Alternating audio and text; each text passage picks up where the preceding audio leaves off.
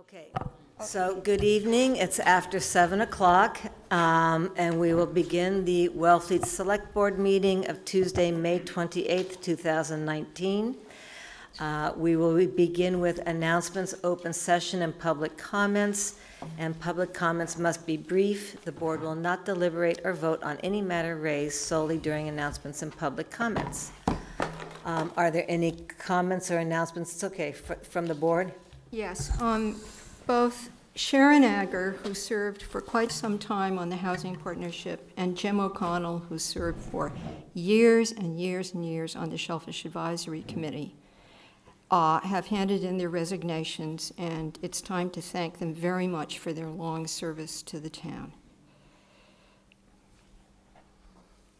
You want to proclaim a thank you? Okay. Yeah. Thank you to Sharon Agger and Jim O'Connell for their long service to the two different committees. They've been both very instrumental in keeping us going. Then a second announcement. Okay. So shall we say, the bicycle-related project and related to the intersection at Main Street that is being carried forth in ways that are somewhat related or not related at all, or very related depending on your point of view, is proceeding. And the DCR, which is the bike path section of this proposed set of improvements, has a comment period that will be over in the evening on June 10th. In other words, these comments have to be submitted by June 11th. And the person at MEPA, the Massachusetts Environmental Protection Agency, that you submit these comments to, is called Nate Jones. And more can be found on the MEPA website. So if you have any comments about this, feel free to make, send in. Yeah, okay. And could we put that link or address or email up on our website? Thank you. Yes. Kathleen? I have just one comment, Madam Chair. On Friday, June the 14th at 8:30 a.m., Outer Cape is going to cut the ribbon on their new facility. So I'm hoping that they'll get a large turnout of local residents to say good luck. Thank you for sticking it out in Wellfleet, and take a chance to see the new facility. It's going to be awesome. So that's at 8:30 a.m. Friday morning, June the 14th rather. Anyone else? Can I just make yes. a quick comment? Helen wouldn't say this because she was on the committee, but I think we owe a thank you to the Charter Review Committee, who has officially disbanded because they weren't renewed for all of the work that they did on updating our charter. So I don't have everybody's name in front of me, but I would like to say that we should thank all of them. So Yes, thank you. I think it was Denny O'Connell, Helen, Harry Turkanian, Barbara Carey, Deborah Freeman. Thank you for taking over. Yep. That's 5 of you. Oh, and Paul Cullity, who was there for most of it. Yep. Is that it? Good. And Roger Putnam, yeah. who was on for the second time. He had been on the previous Charter Review Committee. So that's hard work. So, okay. One quick announcement. On Wednesday, I believe at the Flying Fish, there's the fundraiser, probably people know, for Paul Souza, a longtime, I think, 10-year manager at the marketplace, who's been battling health challenges and medical bills. So there'll be, the Flying Fish is supplying pizza, there'll be a cash bar, and hopefully we'll all turn out to support him. It's at 6 p.m. At Yep, 6 p.m. And that's tomorrow, Wednesday tomorrow. Yep, good.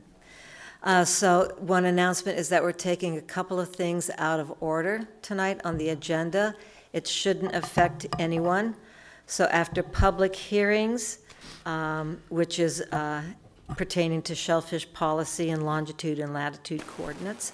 We will have the Mass Shellfish Officers Association presentation of Deputy Constables of the Year. So we'll move that up so the gentleman from Martha's Vineyard can catch the ferry tonight.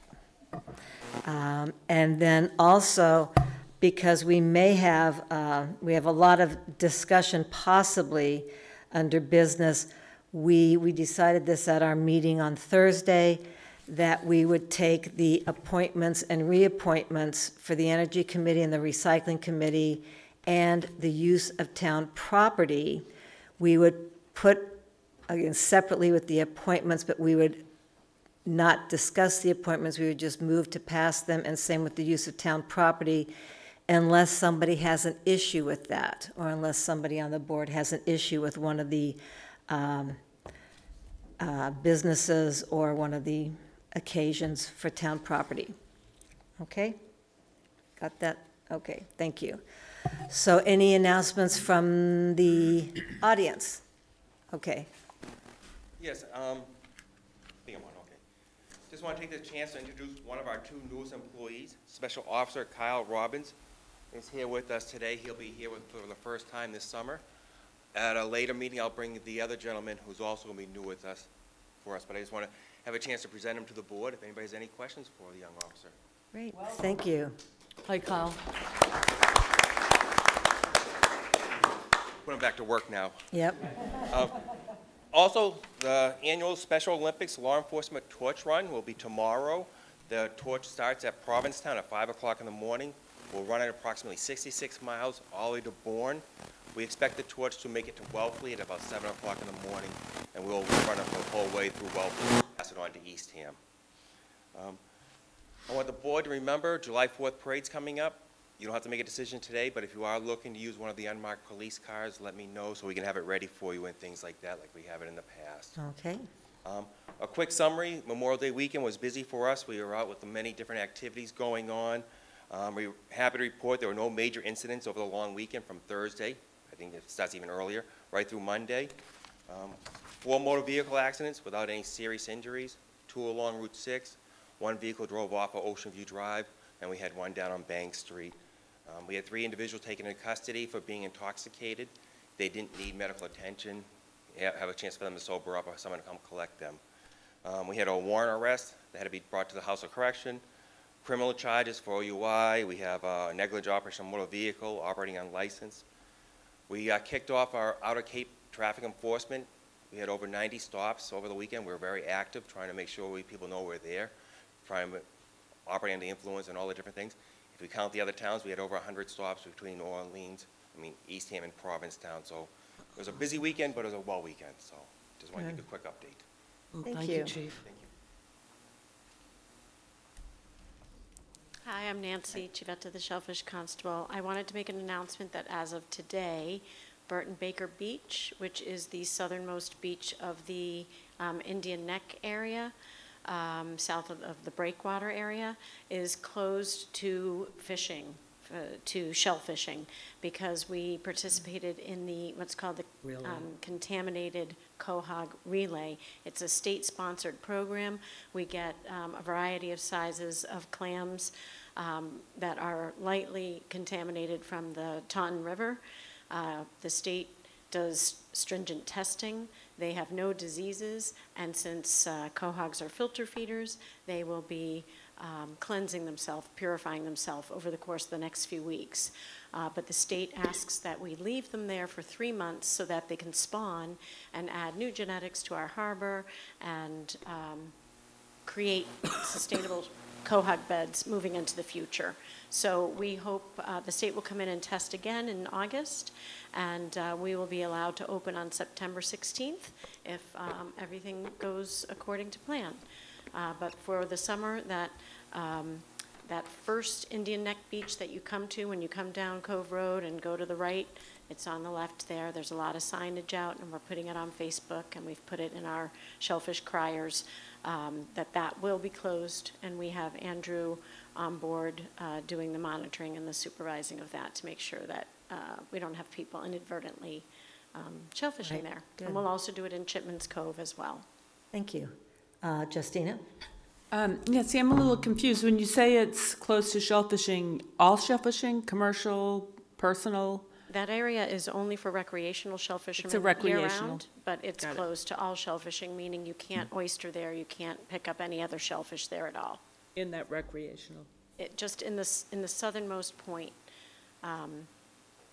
basically almost between the two little breakwaters there. But there's a rock to the north going towards the jetty, and it's from there south. And there's buoys out, they're well-marked, and we'll be there educating people. We've already begun our education on site, as well as written.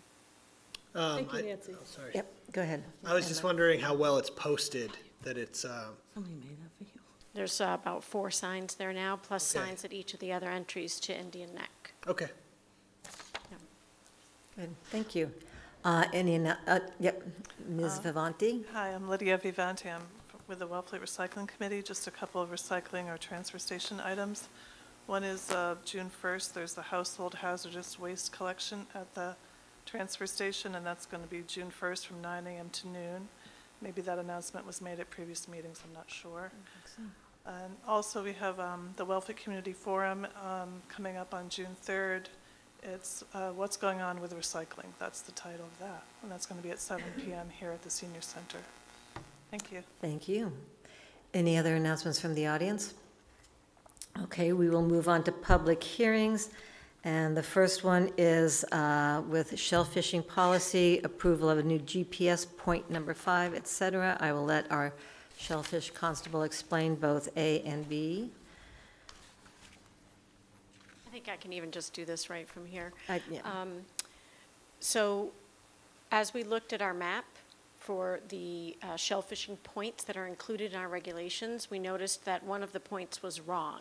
So it was actually the delineation of the end of the recreational shellfishing only area at Burton Baker Beach. And on the map, it's at, let's just say if you're at the beach looking towards Great Island, it was at the end of the right-hand little breakwater. And instead, it should be at the left hand. So we got the GPS coordinates, and we'd like to update the regulations. When we brought this to Shellfish Advisory, the second item on the agenda, they said, you know, these coordinates are outdated because they're done in degrees, and now everything is decimals in how you, I guess, translate GPS. So they said, why don't we just get all of our points in our shellfishing regulations put into decimals? So that's really kind of a housekeeping item. Yeah, good idea. Any questions from the board? From the audience? And I'm going to check, but you just did both of them, yes. Okay, great, wonderful. Thank you. Thank you. Thank you for staying on top of everything. You do need to vote, though, to Yes. change it. We do, okay. Yes, yep, you need- Oh, both of I'm those not need even a looking at vote to mine. change them. Okay. In the May I I have a move- motion? I move to approve new GPS point number 5 to correct inaccuracy in the current shellfishing policy and regulations, appendices B and C. Second? All in favor? Passes unanimously, thank you. And now we will have the Mass Shellfish Officers Association presentation of Deputy Constables of the Year Award. I'm sorry, before you move No. to that, we've got to do B as well. I thought we did both of them We together. just did That's why I A. just asked. Did She Appendix A. presented both of them, but we didn't do a motion for B. Oh, okay, sorry, I've got to get on. Oh, I've been yes. talking too much. Okay. Okay, I move to approve, may I? yes, you may. I move to approve updating Appendix B latitude and longitude coordinates from degrees, which are obsolete, to today's standard of decimals. Second? All in favor? Thank you. Sorry about that.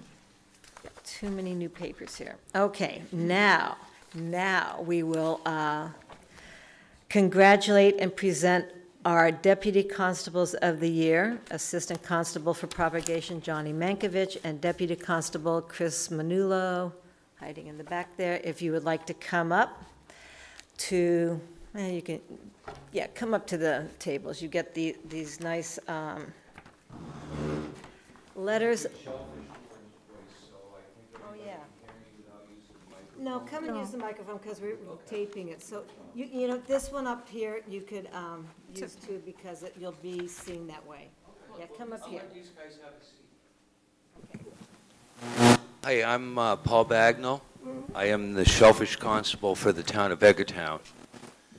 And to explain to you what the Mass Shellfish Officers Association is all about is we are a bona fide 501c3. We hold quarterly meetings to provide updates from the Division of Marine Fisheries, as well as scientific presentations, as well as every other year or every third year we operate a course out at Mass Maritime so that everybody is basically on the same page when they become a shellfish constable. Due to Chapter 130, Section 98, you should complete this course upon being hired. Most towns do follow that protocol, and we just finished a nice class last March with 30 participants. So why did I get on the boat at 2:30 and come here and give a presentation? Because the people from Wellfleet are interested in coming into our meetings. They are anywhere from New Bedford to Plymouth to Danvers, as you can imagine, 57 coastal communities from Rockport to Westport. I would like to thank the town of Wellfleet for the support over the past. I've been president for over 10 years and know a lot of the towns. So while I fumble and get these out, I'm going to call up Chrissy to say a few words. She is your area biologist from the Division of Marine Fisheries. Mm-hmm. And apologies from my able-bodied assistant Amy, who actually got the plaques but is too sick to be here tonight. So she just tossed them in my window on the way by 30 on 28 because she lives in Falmouth. So this is Chrissy. I won't butcher your last name. You can say it. Sure. And, so as Paul said, I'm your area biologist for the state, and I just want to thank Johnny and Chris and also Nancy because I hope you all understand what a tremendous service your constables and your deputy constables do for your town. Because without their help, the state couldn't have all the open shellfish growing areas that we do have. Depending on them to be the eyes and ears on the ground, because we're in New Bedford or we're in Gloucester, and we depend on these constables to be running everything in the towns basically. We depend on them to come pick us up and give us a boat ride, especially on the vineyard. We're taking a ferry over and depending on the vineyard guys to come pick us up. Coming over, was always taking me on the boat. Again, you would not have the open shellfish beds you have if it weren't for their efforts. So I just want to thank them and hope you all understand the tremendous service that you're getting from them. I would just like to close, and we both gave them a plaque for their mantle or where they feel appropriate to put it, and thank them for all the support, because you certainly don't do this job for the love of money, I can tell you that right now. They've been dedicated, and Wellfleet has been well attended at our meetings. So thank you for taking the time. I know you're very busy, so I'm going to sit down and shut up now, unless any of the board has questions. Thank you. Well, thank you for coming.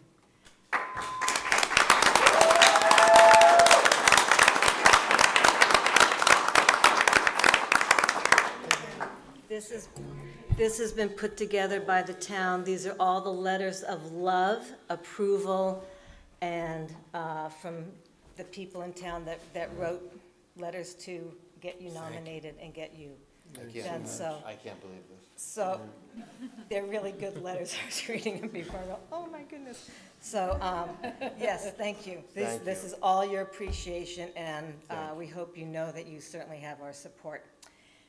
Do you want them to hold up their pen? Yeah. Yeah. Standing. Yes. Sneak in the middle. There we go. Okay, say shellfish. Shellfish. Okay. Congratulations. Thank you. It's well deserved.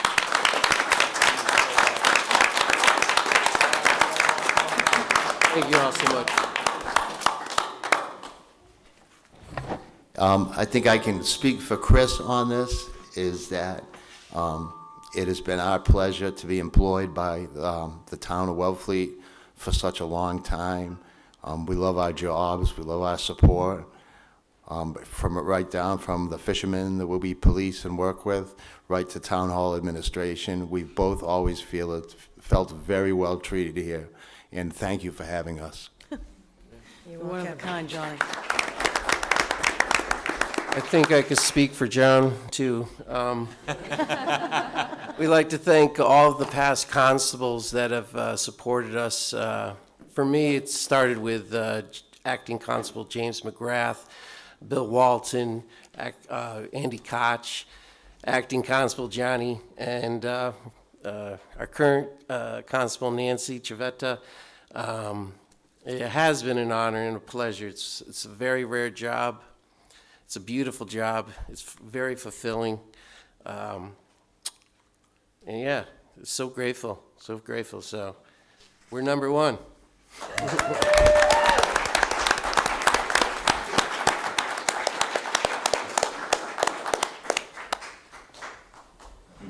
Thank you.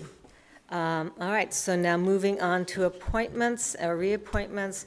We'll start with our special police officers, Chief Facette.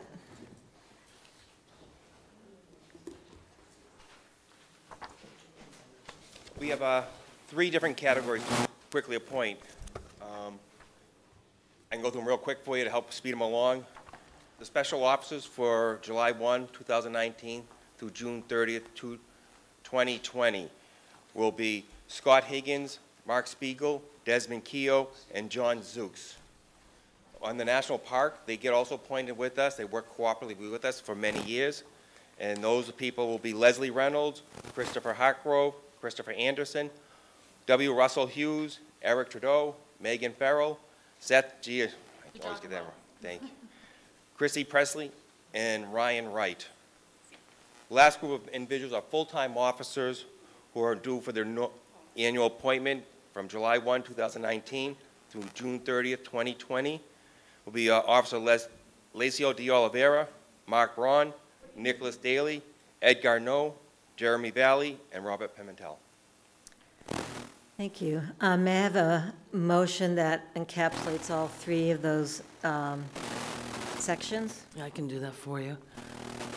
Do you want their names read, or? No, no, I Okay. think just the reappointments. I move to approve the appointments of the full-time police officers.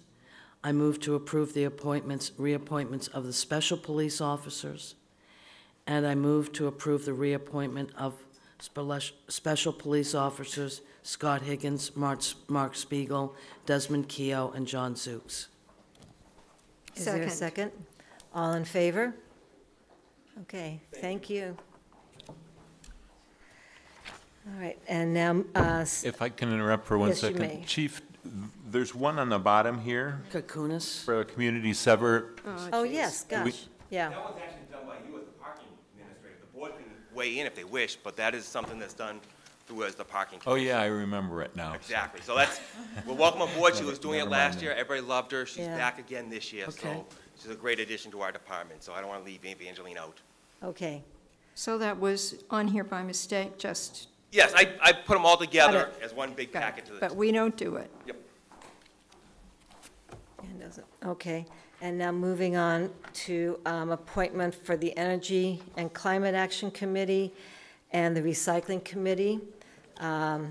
This is for the appointment of Suzanne Ryan Ishkanian to the Energy and Climate Action Committee and Christine Wisniewski to the Recycling Committee. Is Christine here too? No. There you are. Oh. Yeah. Okay, so may I have a motion to, and I'm sorry we're rushing this, but last meeting we went till 11:30, 11:15, so. May I have a motion to, I move Do to that. appoint, oh. go yeah. ahead. I move to appoint Suzanne Ryan Ishkanian to the Energy and Climate Action Committee for a 3-year term. Second? And, do you want to do them both together, please? Yeah, okay. And I also move to appoint Christine Wisniewski to the Recycling Committee. Second? Sorry, for a term to expire on June 30th, 2020. But forgive me, I knew there was an issue. Let's do the first one because there's an issue with this one. So All let's right, just do okay. the first one. All right. Go ahead. What's, any So the comment from first the one was board? seconded. Yes, so, a vote? Oh, you want to do the first one, you don't want to discuss it? Because I want to discuss the second one. The second, all right, Yeah, wasn't clear. sorry. Okay, all in favor of Suzanne? Thank you.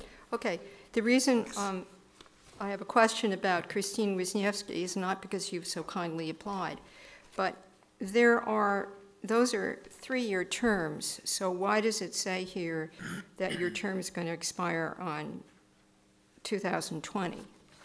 Are you filling in for somebody?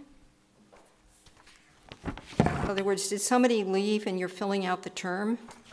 This is an alternate's position, and Charles Thibodeau did leave as an alternate. I don't know if that's why this is on. Probably. Okay, so it's probably because of that. Forgive me. Otherwise, it would have been 2022. So I move to appoint Christine Wisniewski to the Recycling Committee for a term to expire on June 30th, 2020. Is there a second? Second. All in favor? Okay, thank you. So now, as we are taking things out of order, we will have, I want to make sure we're not including. Use of town property. Yes. Okay. So again, with use of town property, the selectmen can look at their agenda. We would like to move these all at once unless there's comments. I have one If you're comment. prepared, okay, please. I don't know if you want to take SPAT out of order, but I had a couple of questions on that. And then no other questions. Okay, And I have a And question. item B, for- we are pulling because the gentleman was not able to be here, so. Which one? Item Item B, B. we'll postpone that to a Okay. future. He's out of the country. And I have questions for E. And I have a question. So much for this. I have a Okay. question for A. all right, so again, just, that's fine.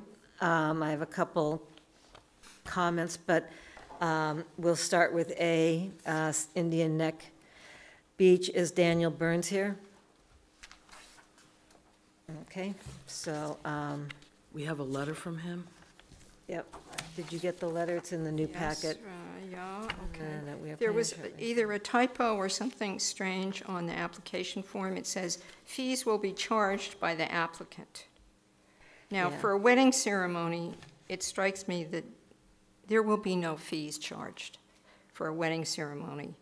So maybe what the applicant meant to say was fees will be paid by the applicant or charged to the applicant. But does anybody think it's a typo besides me?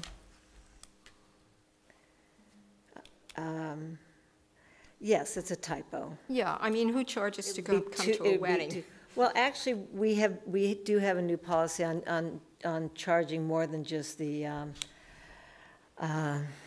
processing fee. No, but what this says is So it that actually the says, yeah. applicant is going to charge for coming Yeah, to the wedding. yeah, I know, So, so- I think it's So okay. how do you want to handle it? Do you want to Just a approve it? typo. Just say, fine, but Yeah. that's inaccurate. All right, so do you want to make a motion for No. that one? I move to approve the use of Indian Neck Beach by Daniel Burns on September 7th, 2019, from 5 PM to 6 PM, subject to the conditions, if any, as listed on the application form, for a fee of $110. Second? All in favor? Sorry, any comments from the audience? Okay. All right, and then the next one is for Baker Field with Neil Nichols, and that's being postponed. SPAT is up, various locations and times with SPAT. Kathleen, did you have a discussion of that? Was No, that you? That was Justine. Justina? Which are the various locations and times? They're in the motion. Oh, there's They're in the Michelle. motion, sorry. And on the application. I don't know Mayo why. Beach, Town Pier, Indian Neck. Yeah. There really are two primary locations, just like last year, Mayo Excuse me, Beach. but would you please introduce yourself? Sorry. Hi, everyone. I'm Michelle Inslee from Wellfleet Spat. And, Okay. last year we held, or the last 2 years, we held the Shellfish Farm tours, and we're requesting the use of primarily 2 locations, Mayo Beach and Indian Neck. And we're really just reserving Indian Neck for, I don't know, a contingency plan if we had to change, but we've decided we'll hold them primarily at Mayo Beach because the parking's there, and Jacob Puffer, who is also one of our board members, will be hosting the tours. And his site is ideal to promote grow-out methods, oysters, and clam culture. So it's just, we can do a wider interpretation from that site. Right. And I think I asked you last year, are you charging a fee, or did you decide not to do that for the? We did. It's $10 a person with children 12 and under for free. How do you feel that's going? I feel like it's going well. Uh-huh. So you don't feel it's, because I know I pushed you hard on it, you don't feel it keeps the participation that you want? Well, we try to limit the number to 25 so that, it's a reasonable group, that you can really interact with them and give them the information that we want. It's an educational program. So I feel in that regard, we don't want it to be too pricey because we want it to be accessible for all. And so by that, with that rationale, I feel like it's going fine. And are there costs for you, or do you have to pay staff, or? Yes, we pay a naturalist, and like an intern, and we pay them a flat fee, our permits. And is it a profitable program? We're making a little bit of money, but some are sold out, some aren't. At this point, I'm a little delayed in getting the application in. Oh, we also have a rack card that we do, so that's right. a couple $100 to do that and put that around. So might be that the first 2, I'm not sure if they'll run because of the late time frame, only really on my part. So ballpark, would you say it made $1,000 a summer, 5, 1? Well, I'm sorry, I don't feel, I think I would just be giving you a guesstimate right now. I could get that information to you, but I don't. Sure, and I can't remember, have we done the permitting for Oysterfest yet? I'm sorry, say that again? Yes, we have. Okay, where I'm going with this, and I'll talk to you more privately, is in an era when we're trying to get away from just property taxes, and when town property is being used, sometimes quite profitably, sort of just taking a look. Oh, okay, well, this isn't really a profit, focused program. Right. The idea is I'm keeping it really reasonable because our main goal is to deliver the information and teach people all that's involved with shellfishing. Of course. And including, the history of Wellfleet as the location for our successful industry. So it's more, for me, more about the educational process. Right. No, I understand that. As I recall, you originally wanted to provide it as a public service. My comments were more towards Oysterfest, but I wanted to give you the general framework of where I'm coming from. I see. Okay, thank you. Yes, Kathleen. I'm going to go in a different direction, and I do support this, but our parking task force chair is in the audience tonight, and I'm going to ask a little bit about how many cars do you expect to park at Mayo Beach? This is a lot of times. It is, but a lot of people come in family groups, so I think we usually have 6, 7 cars, something like that. People don't generally come alone. Or some people, we found that a lot of the attendees are even locals who are full-time residents or part-time or even visiting. And are they walking in? And they walk in and they're just very intrigued and they really want to know more. Well, I'd ask that this summer you try and track your parking. Sure. So that we can add that to an equation going down the line here. Okay. Thank you. Absolutely. I'll just point out that there's only 1, 2, 3, 4 on a Saturday or Sunday, and the other days are really off hours, in a way, from June to August. And I know I've heard people say really great things about being informed about the shellfish industry. So, all right, may I have a motion? No, Chairman. Oh, you have something? Okay. So at the bottom of the page here, it says subject conditions, if any, is listed on an application form for a fee of $20 per event. Does that mean, through you to Michelle, does that mean each one of these 12 events, you're going to be, what's the $20 per event? I'm looking at the sheet The here. application. There are 12 events listed with the locations, the dates rather, and times. And then at the bottom it says, for a fee of $20 per event. Is that a typo from last year? This is $20 per day, right? That's what Jean Matt gave me with $20 per event on the back of Michelle's application here. Yeah. See, I don't have that. I'm sorry, I didn't go to the meeting packet to see the notes. I should have done that. So perhaps it's just, did you charge $20 last year? No, that's what the town's charging her for event. Okay, so it's going to be, the town's going to get $140 for Yes. this. Okay, and thank you, I needed to clarify it, it wasn't totally clear to me, because I'm maybe slow-witted. And the other thing I want to say is it's a great, good thing to educate people in any way possible about the shellfishing industry. Thank you. You're welcome, thank you. I agree. Mr. O'Connell? If I, Denny O'Connell with the Parking Task Force. If I might just note for you, Kathleen, this is probably a low tide event when there isn't much parking going on at that location. A light bulb. Okay. May I have a motion, please? I move to approve the use of Mayo Beach Aquaculture Lease Area with Indian Neck Aquaculture Lease Area as a secondary location, and the Mayo Beach Town Pier and Indian Neck public parking areas on the following dates and times, as printed in our packet. Is there a second? Subject to the conditions, if any, as listed on the application form, for a fee of $20 per event. Second. All in favor? Thank you. Thank you. And now moving on to Kathleen Marucci, Mayo Beach. There. Hi, I'm Kathleen Marucci, and I am asking to get married on Mayo Beach on June 29th between 2:30 and 3:30. Great. Okay. Any questions or comments from the board? How many?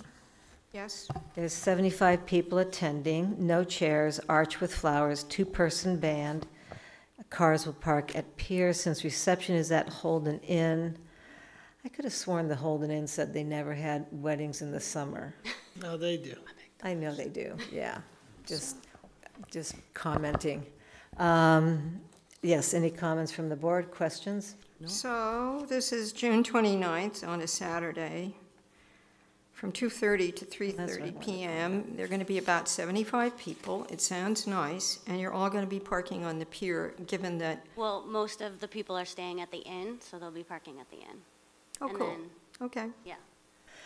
I know what I wanted to ask you. Do you know what the tide is? It is low tide. So have you been to the harbor at low tide? Yeah. Have you taken sometimes it's quite odorous, odorous? My mother is not happy. Yeah, I mean, I guess it's kind of too late, but you might want it like at a higher tide, medium to high tide, but that's just my opinion. But seriously. I don't really have a choice. Well, you do, you're the bride. I know, My but- goodness. But okay, all right, I get it, okay. May I have a motion? I move to approve the use. Ms. Chavetta? Just Yep. something Sorry, that I Nancy. wrote on, I'm Nancy, the Shellfish Constable. Something that I wrote on your application is that shellfishermen access their grants on Mayo Yeah. Beach. So look for the tire tracks or have somebody that day try and contact our department, 349-0325, just to make sure you're not setting up Not where there's in going to be their people way. driving. Yep. Yeah, because they're allowed to makes do sense. that. Yeah. Oh, yeah. And they don't stop for you, okay. Yeah, and, sorry, Madam Chair. There also is a condition from the harbor master. Make other arrangements for parking. Pier at this time will be very busy. Mayo Beach would be a good option. Yeah, so most likely, my whole family is probably just gonna go in one car, because we have a house in Wellfleet, so if we have to, we can just park at my house and then kind of shuttle people over. There's not gonna be that many people to shuttle over, because most of them are staying at the inn. Okay. Madam Chair, Yes. the Mayo Beach parking lot will be, you can have people park there too. Yeah, Like well, right in yeah, front. that's kind of That's like, fine. I kind of, that's Yeah. kind of what I was thinking, was that. it's I fine. called it the pier. No, Yeah. you're good. Yeah, I think especially without being dredged, there won't be that many boaters and things like that, so I think you're good. Okay, any other comments from the audience? Hearing none, may I have a motion? I move to approve the use of Mayo Beach by Kathleen Marucci on June 29th, 2019, from 2:30 p.m. to 3:30 p.m., subject to the conditions, if any, is listed on the application fee, and for a fee of $110. Second. All in favor? Thank you. Thank Good you. luck. Have a good day. We'll all come. Okay, and now we have Eric Gustafson. Where's Eric? For fun seekers using various locations. Oh, go ahead. Come up here so the camera can see you. Maybe either there at that mic. Thank you. So again, we're moving right along. But any questions or comments on his application? Yes, Kathleen. Hi, Eric. We've met before. I know Suzanne's made a note that before sticker requirements, you can use Gull Pond, but she also has noted here that you can also use it before 9 a.m. and after 5 p.m. in season. I'd like to take that out of this, simply because the Gullpacker Association is really adamant that there be no paddleboarding out there at any time during the season. It doesn't make any difference to me that it's before 9 a.m. or after 5 p.m. The people that are out there don't want it at all. You're welcome to do it before the stickers are required. Meaning people can't do it for fun also? I mean... They don't want, we're not doing a profit for business out there during... For business, but people can do it for fun still. Many homeowners have the paddle boards right in their backyard out on the pond, yes. So I would just, I know what Gullpacker is, but I wanted to question what, I'll use the word authority, do they have to determine that? They don't have an authority, but they've met with Suzanne, and there's been, Helen can speak more to Well, it. Suzanne on the back says that it's okay. So, It's kind of stretching it. yeah. Well, I mean, this is what we go by. What were you going to say, Helen? So there are two issues here. One is, this is this a surf school kind of thing? Not surf school, but this is Lessons. lessons. Yes, it's lessons. Now, I'm qualifying this. I go to the Gullpacker meetings whenever I'm on the select board. And the issue is people using paddle boards recreationally. And it wasn't that they were out on the pond having a good time. It's that, frankly, they go anywhere, which isn't, it's a great pond. There's public access. But a lot of times they go across to the sluice or they access beaches on private property, and then things aren't always going as well as they might, and the sluice can frankly start to smell bad. These are some of the issues that got brought up, and the extent of this, it's a lot. This is different. This is not people just renting paddle boards. This is lessons, and when the lesson is done, they don't get to take the paddle board and use it recreationally, do they? Yeah, so to my mind, it's different. And I'm qualifying this, but this is my memory because it comes up every year. What's your memory? Well, through you, Madam Chair, to Helen, I believe that we banned for-profit business out on Gull Pond. We're no longer renting any kind of equipment on Gull Pond. Right. I.e., nor are we allowing for-profit lessons to be on that particular pond. He has been aware of that. He has every other pond there, and Suzanne has allowed him in the past to use Gull Pond before our stickers are required, which is June 30th. Now been expanded to say, well, he can use it during the season before 9 a.m. and after 5 p.m. I think that's going to raise a flag of concern to the residents that are out there when we've already banned for-profit from operating out there. So I would just like to say, I'm going to let Mike go too, is that Suzanne usually knows very well what's going on and how many people have been used. I know that last year we did put a ban on. I don't know if it was to carry over year to year, but she has signed off on this. And to what Helen is saying is, if they're having lessons, we could just ask that you don't go into the sluiceway, into the Higgins Pond. He does go through the sluiceway. Okay, with lessons, okay, just, Well, I do sometimes. okay, well, if But that's, the main reason this all came about was because people without permits were showing up, Provincetown people dropping 20 boards off. yeah, And, yes. you replaced the nice woman that used to sit here, I've forgotten her name, or no, I'm sorry, the No, gentleman. nice man, his yeah. Wife is Oh, trying yeah. to control this whole thing at Gull Pond, and she couldn't do that. And so they just said, well, let's just cut everybody out, where Yeah. I was getting a permit there for, 10 years. Well, and I think that, I'm just going to interrupt you, I think that the ban was on the rental of boards at Gull Pond, which is what you were saying, is that that there were the renters dropping off boards and other equipment rather than having a class where after the class they take their boards with them or they take them back to the rental shop. They're just not leaving them there. But Janet, excuse me, in the Select Board's policy, the language is all for-profit business.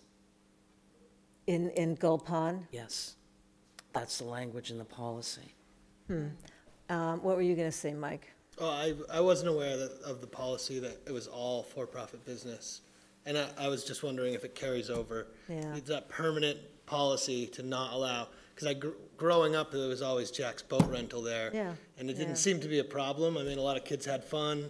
People were on paddle boats, kayaks, canoes. And I don't really understand the difference, why we were like segregating stand-up paddleboarders or people who want to learn how to stand-up paddleboard from all these other people. And I'm not so sure why a public pond like this is sort of being controlled by an association of people who are abutters or live around it. Yeah, So, Madam Chair, no, through you to Mike, so just wait. it's also the No, I have a Conservation record- Commission. Yeah. So I think it's unusual that Suzanne would sign off on this because she knows this better than anyone. So can you look up the public policy quickly or the Board of Selectmen's policy quickly and read that to us? And if not, let me see, I'm just reading activity surfing, kite surfing. This is also for the bay and for the ocean beaches. Are you going to use the ocean beaches this year? Yes, just for surfing. And are you going to use any other ponds besides Gull Pond? Well, you granted me Great Pond because Yeah. they took away Gull, but it's pretty, I didn't use it once because there's no beach. You Yeah, can't carry the boards down without getting in people's way. Yeah. Okay. It's nice, but it's tough to get to. Like, if I have a couple, I'll take them maybe, but any more than 2 boards is just. I'm not you, them. I'm doing this too much. They're talking back and forth, and I can't hear you because they're talking between. Sorry, Janet. Do you have that yet, Courtney? Not yet. Okay. So who had their hand up first? Okay. Through you to Mike, what changed was intensity of use, big time. It changed a lot. So that's the short answer. It really changed. But I'm with the chair on this. In other words, Suzanne has vetted it. She has said exactly how you can use it if you want. These people who are using paddle boards or whatever they're standing on are not going to be without supervision. So whoever's with them is not going to let them, get off and use a beach as a latrine, frankly. Right, and also wash their boards. right, rinse, if they're going from salt water into the Yeah. pond, they rinse Yeah. them, right? So there's He knows supervision. all this stuff. And my other question about this was, why is there no mention of insurance here? Don't we routinely say to people who want to use town property and this kind of thing, isn't there usually insurance? Always. Yeah. So why is that not mentioned in here? On my part, or? No, on, you know. I always, we- as soon as I get my, I just got the re-upping on it, and I'd send it in when I get it. Through you to the town administrator about this? So I'm going to say this is a clerical error, because we usually do get that. What was Justina going to say? She had her hand Well, when we up. say for-profit, it makes it sound like a dirty word, but, you know, there's a variety of activities in the summer that make Wellfleet fun. And certainly this gentleman's been doing wonderful lessons for a long time. And SPAT will be doing nonprofit things. I don't think we can pick and choose and say some are, you know. And the other- Yeah, and then in terms of the owner association of the pond, you know, when you buy a house on a pond, you don't also buy the right to keep everybody else from using it. So I would be very, very, very against having to restrict this fine gentleman's fun business. So what If I could add that, I mean, you're considering the Seashore and the Audubon nonprofits, but they're collecting money to take people in. But they're also doing a nice service and educating them. We're out there picking up garbage every time we're out there. I'm teaching them about nature. It's not just let's paddle and make a lot of noise and getting people's way.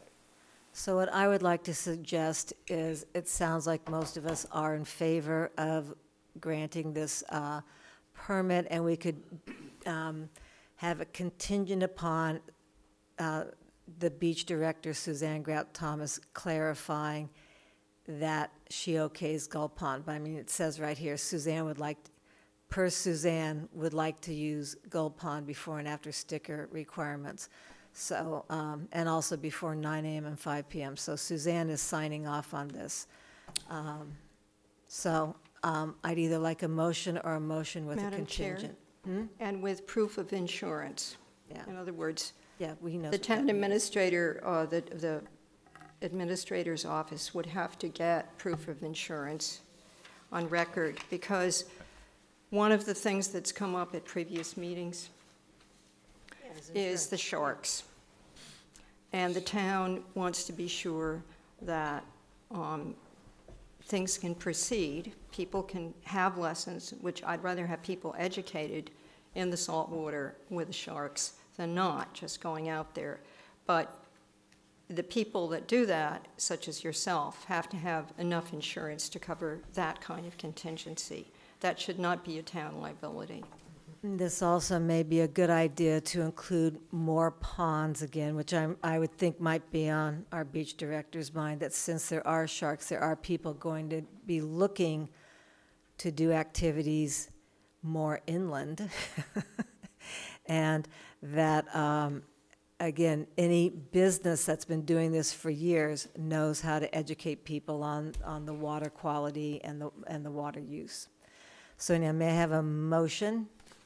I move to approve the use of Chipman's Cove, Indian Neck, Long Pond, Great Pond, White Crest Beach, and Gull Pond from May 1st to November 1st, 2019, subject to the conditions, if any, as listed on the application form, for a fee of $500 with proof of adequate insurance to be determined by the town administrator. Is there a second? Dan, is that okay? Mm-hmm. Sounds perfect. Is there a second? Second. All in favor? For, against, opposed? So one opposed, Kathleen's opposed. Okay, thank you. Thank you very much. And now moving on to Sacred Surf School. You want to come up to the microphone, please?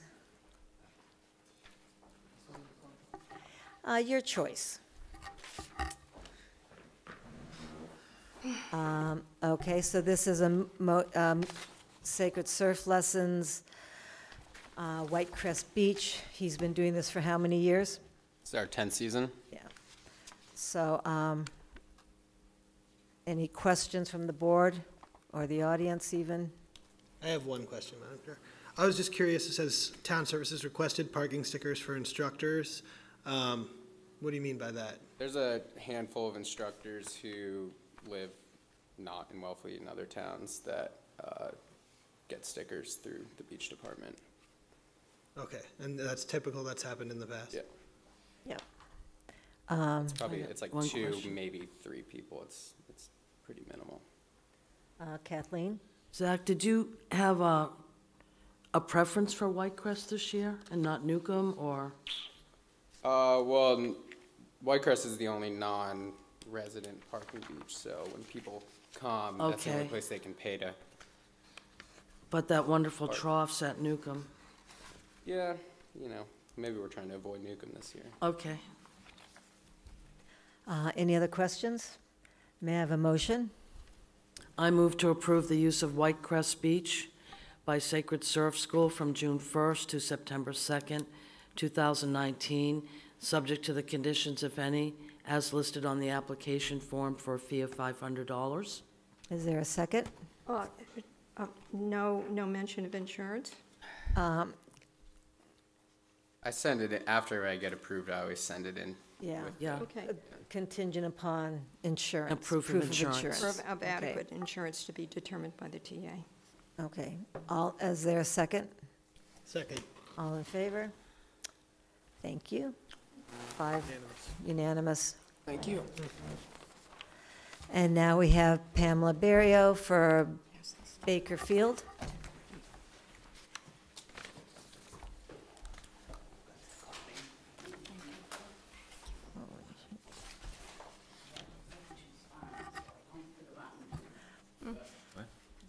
Do you want me to bring you a microphone?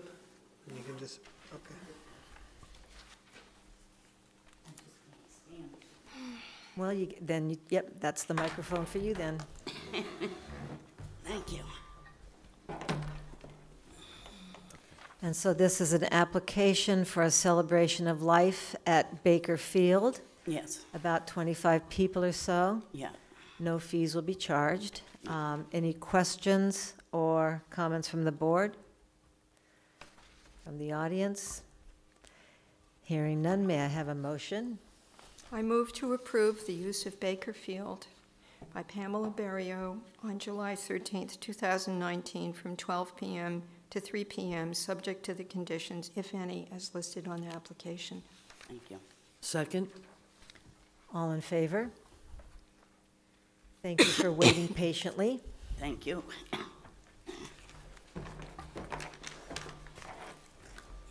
And now Mayo Beach, use by Walter Barron.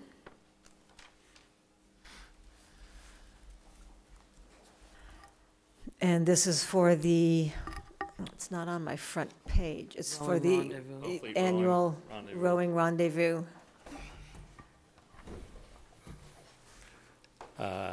This is the 7th annual Wellfleet Rowing Rendezvous. We've had really good weather 5 out of 6 times. Last year we had about 15 boats, including a 6-oared gig from Plymouth, which was quite a popular boat. They were given lessons, free lessons on how to row a big boat like that. We had about 80, 90 people. It's a really well-received thing. I don't charge any money for it. It's just a messing about with boats on the beach, basically. A fun time guaranteed for all. Yes, we have oysters and box lunch sandwiches and a little thing to give away, and it's just a good time. Any questions from the audience? I mean, from the board? From the audience? Hearing none, may I have a motion? I move to approve the use of Mayo Beach by Walter Barron on September 21st, 2019, from 1 to 5 p.m., subject to the conditions, if any, as listed on the application. Second? Is there a Second. second? All in favor? Thank you. Good luck. Thank Madam you. Chair? Good You're all weather. invited. Oh. Madam Thank Chair? you. So you paid the processing fee? I did. Thank you. I have insurance, too. I was going to say that. Yeah, good. Thank you. You'll be in boats. It's different. You're not teaching, well, they kind of did teach. Okay, moving on to, make sure I've got the right agenda. Review and discussion of, were we going to talk about this tonight? I thought we were going to talk about They this. said if it's not something that can be drug out. It's Okay. real quick, right, Nancy? Okay, That's right. good. Go. Drug out? Just consider this step one. So this is, again, discussion about a shellfish nursery upweller analysis report. Right. I don't know, it was a little lengthy, but it also was written, I felt, in very clear English, easy to understand.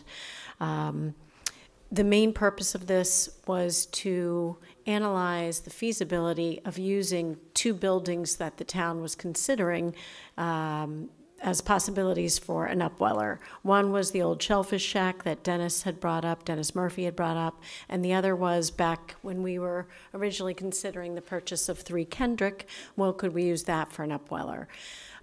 So because of that, we thought, let's have an engineer come and look and see what are the feasibilities here. While he was there, I said, look at something maybe on the pier. I spoke with Mike Flanagan and Will Sullivan, and they said, sure, throw that into the analysis. And then I wanted to compare it to how we have been jump-starting our propagation program. So an upweller provides a nursery where you can purchase smaller seed at a cheaper price and grow it yourself before you put it out onto our propagation bed to finish growing out, and then it gets distributed to the wild. Right now, just to get us jump-started, because the department's been quiet for a few years, we've been buying bigger seed, and so we can put it right into what's called field plants. We can get it right onto our propagation bed. And we grow it till it's predator resistant, and then we can broadcast it out to the wild areas. However, then Johnny and I were at Constable School, and we heard a presentation by the county of yet another method, which was using basically racks and bags or cages and putting very small seed into bags with liners. And could that be a cheaper, more effective way of buying smaller seed, but growing it out in a way like right on our beds? So I threw that into the mix late because I learned it late. And that really did not seem like something worth pursuing, especially as if you read the analysis, comparing the different options, this the tag group says it's probably best not to do the stuff on the grant like that. It hasn't been tested for cohogs. Cohogs is what we really need. They were very encouraging about our culch program. Culching being, we're blessed in Wellfleet with wild oyster recruitment, and so we should, they think that's a great thing that we're doing, because by culching the harbor, you're providing habitat, you're recruiting oysters from the wild. So that's something that we should definitely continue doing, but we don't really have that great of an option for cohogs. So my feeling coming out of reading this report is shellfish shack, no. 3 Kendrick, no. The county experiment of doing the bags on the grant, no. And so I'd like to take the feedback, they're suggesting, because of the ancillary benefits of education with an upweller on the pier and the opportunities that we would have, they're kind of saying that would be a good use of town resources to do something on the pier. That's where it was before. There were flupsies. So the flupsies are the floating upwellers. That's the least expensive way to go. It's what the town has experience working with, but we just have to make sure that we have enough water, even after dredging. I'm not 100% sure. Johnny did say they had them and they worked before, but my idea would be we've got some big picture analysis back. We've kind of crossed off the 2 main things that people were saying would be good and proved with this analysis that they're not good options for the town. I would like to take another step and explore the feasibility of either an upweller on the pier or Flupsies. And I feel like there's still more that we need to do in terms of determining access to water and the expenses of running an upweller nursery on the pier. I did send the report to Mike and Will at the Harbor Masters. They are more than willing to work with us. They think that having it on the pier is a great idea. Their one suggestion back was that it be movable because you use it from June to October, but you don't want it there the whole time. So I went back to the tag group here that did it, and they said that's not a problem. We could even put it on trailers and make it be portable. So there's ways of working around it. The numbers in here are great to start with, but I think, I had done some initial research, and the numbers for the Flupsies are so much different that, I think I'd like to chase down some more numbers so that I'm prepared for some capital expenditures and some discussions during budget time. So my idea would be to, go into phase 2, analyzing the two, and then maybe we can make a decision on what we think would be the best use of town resources for a nursery system. So you know how I've been in support of this, right? I've told you I'm excited and get going on it. So somebody with very good knowledge has said that providing seed, having our own propagation, would decrease the genetic diversity. And that's, would you comment on that? How does that decrease if you're buying seed from other places? Because we're producing the seed, we being Wellfleet, producing the seed, everybody's buying the same seed. No, so we would be buying it from a hatchery. So, for example, this year the county and the state gave us about $6,000 in funds, and ARC won the county bid. So we'll be getting oysters from ARC. We've ordered quahog seed from Bay Farms in New Jersey. So we're always going to be ordering from a hatchery, and we're able to order at a smaller size, and we're not reselling these to anybody. We are going to use them, grow them out till they're predator resistant, and then spread them out between the recreational and commercial areas in the harbor. So I don't see how it decreases. Justina? I'm going to be quick and then defer to Mike, who knows more about this than I do. I think what Janet's saying is when you get seed from elsewhere, it's not native to Wellfleet, and I can't speak for quahogs, but I know that the seed from elsewhere really doesn't produce the same kind of oyster. They're often squirrely and thin-shelled and don't grow out great, versus the spat that we collect here. I mean, you probably know all this. The spat that we collect here is a different stock, and it's better oyster. And so I'm going to defer to Mike, who had his hand up. Seed coming from a hatchery is less genetic diversity because they're from the same parent, oysters or clams. So when you put that on a large scale, but farms are doing that all the time. I'm a little skeptical as to whether we really need an upweller when we have such an abundance of spat in the harbor, natural spat, and ways to collect them, and people have been doing it, and the town at once had hats themselves to collect native set, which is not all native. It does come from hatcheries as well, but the thing is, when there's millions of oysters spawning in the harbor, the genetic diversity of those oysters breeding together, along with native oysters, it creates much more genetic diversity in the harbor, so that if the town can collect natives or collect natural spawn in the harbor and then grow that out, it's going to spawn and increase the diversity. Because one of the problems we have with the monoculture of oysters in the town and the farm-raised product, that a lot of it has come from the hatchery, that there's a susceptibility to disease from having that. The other thing, I'm not so sure why we would write off rack and bag and nursery bags so quickly, because I mean, I know just from experience, we've used that for 7 years. 2mm seed, it's like the size of a Sharpie dot, and we probably plant like 400,000 or 500,000 of those on our bed. And I know a lot of people are using nursery bags, and then I just think maybe we should look into, because Wellfleet actually has had a high rate of success with nursery bags, and there's a reason why no farms have their own upwellers, even if they have slips or access to the L pier. A chopper grows stuff in nursery bags, and he has a slip right on the part of the deepest part there. He could have a flupsy. So I just think, I'm not sure personally whether it's worth the expenditure for the town to go that direction. I'm not opposed to it. I just think that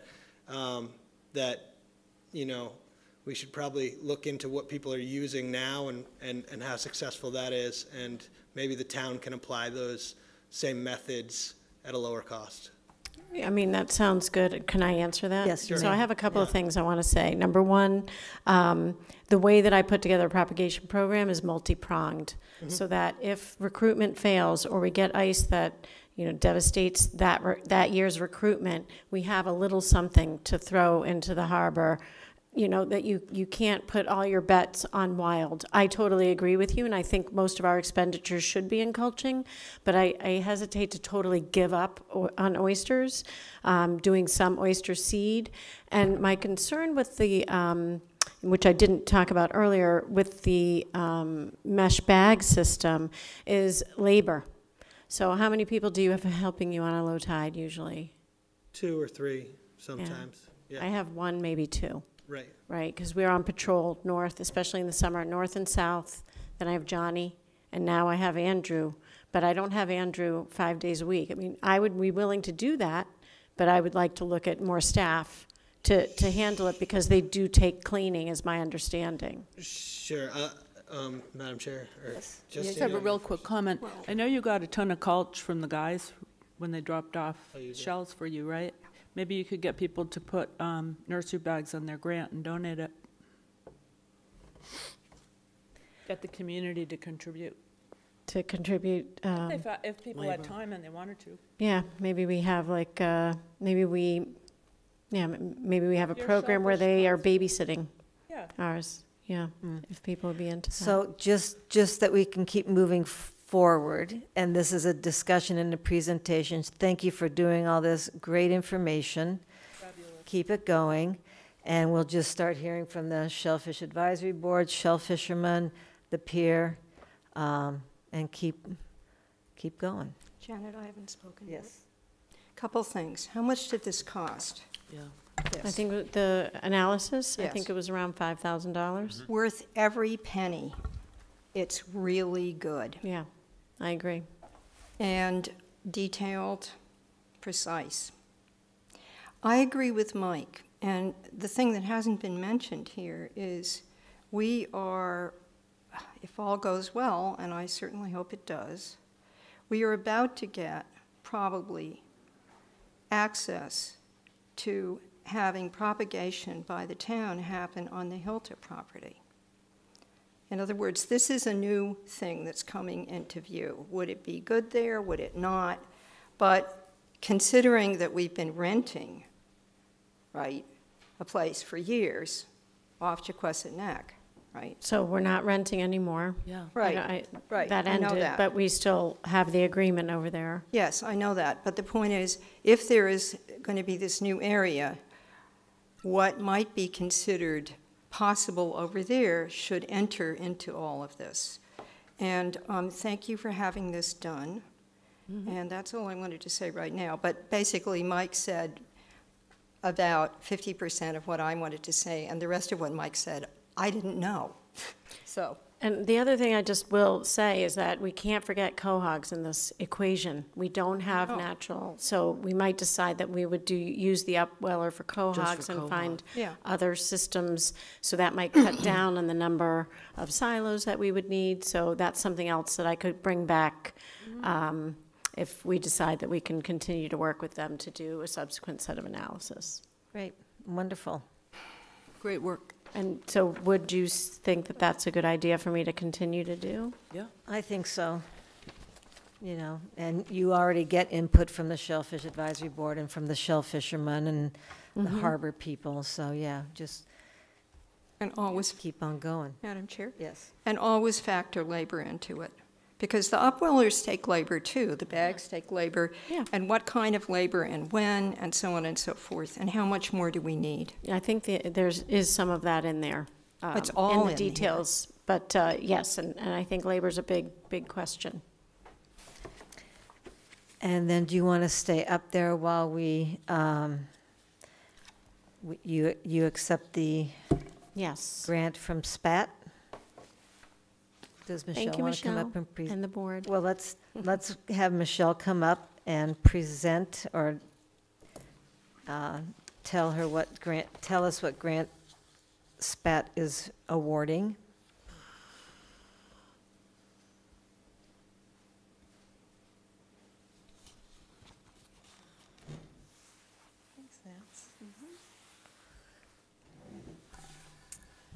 So SPAT is awarding a $17,700 community grant to the Wellfleet Shellfish Department to support their recreational shellfishing program. So they'll be putting out some hat collection devices, and the part of it is the relay program. Mm-hmm. So that will enhance the recreational industry. We felt strongly about something that really helped, the collective, so people who recreationally harvest, also commercial harvesters, because these oysters the shellfish will spawn and then create shellfish for the commercial wild harvesters as well. And part of the program, as I mentioned earlier tonight, part of the Quahog program is also in Chipman's Cove, which is open both recreationally and commercially. And because of this grant, we were able to increase our order to 400 bushels, so doubling last year's order of Quahog. So it was really great. That's great. Good. And helping us outfit the barge so that we are able to do our culching effectively. We're using it tomorrow morning to put the quahogs out. So they really are coming to the table with, by the time I inherited the Colch barge budget, so much time had gone by that it really wasn't enough. And so they came to the table and helped us with the safety outfitting of it. They're going to help us buy some extra shell, sea clam shell, but a lot of a GPS unit to help us track our culching. So lots of things that weren't taken into consideration before, and that they're really, this is kind of a one-time purchase that now the department will be able to use for a very long time. Yeah, great. Kathleen? I think it's fantastic. Thank you, Michelle. I mean, Nancy put together a very concise budget, and I believe we had to taper it down a little bit this year because she needs a lot. So you're really helping, this department that's been kicked to the curb for a long time with augmenting it with some really good stuff. So thank you. You're welcome. We're happy to do it. Any other comments from the board? Just a quick one. May the board formally ask Michelle to say thank you to the SPAT board, so we don't have to write a letter, but can, Oh, we should write a letter. Yeah, okay. or Letter's in there. What? All you have to There's do is one in sign the here. letter. We Oh, actually there have to is. accept- We have to Oh, yeah. accept. Yeah, okay, good. It's all set to go. They would love that. 17 grand. Yeah. Write a letter. Okay, I don't want to do it, though. Well, we We have already a have it very ready good for your letter writer signature, right so. in our midst. Terrific. We have our next meeting on June 3rd, so I could present it to them then. Okay, great. Well, thank you. And I reiterate what Helen said. Thank everybody Oh, yeah. on SPAT. So may I have a motion?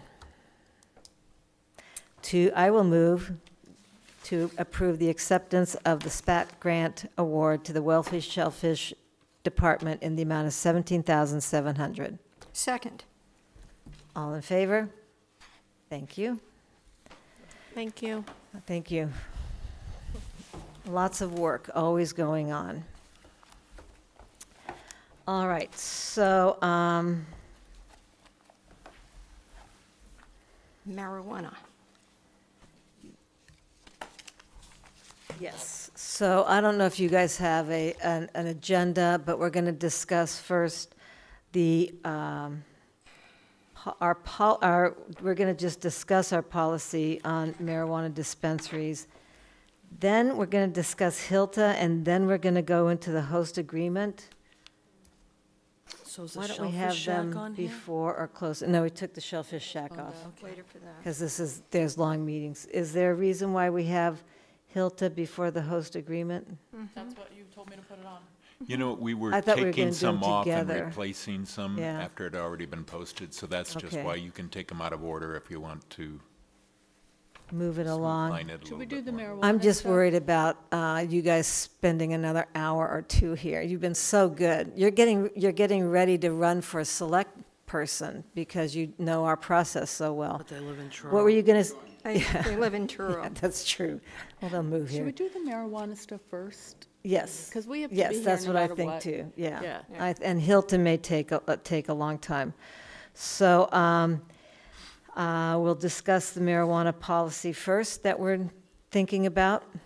So may I ask a question? Yes, you may. So through you to Kathleen, this is just me with my detail-oriented brain. Kathleen, did you get all the relevant documents that were supplied to us at the meeting last week? Yeah, about marijuana. Yeah, and all the stuff from town council and everything? Okay.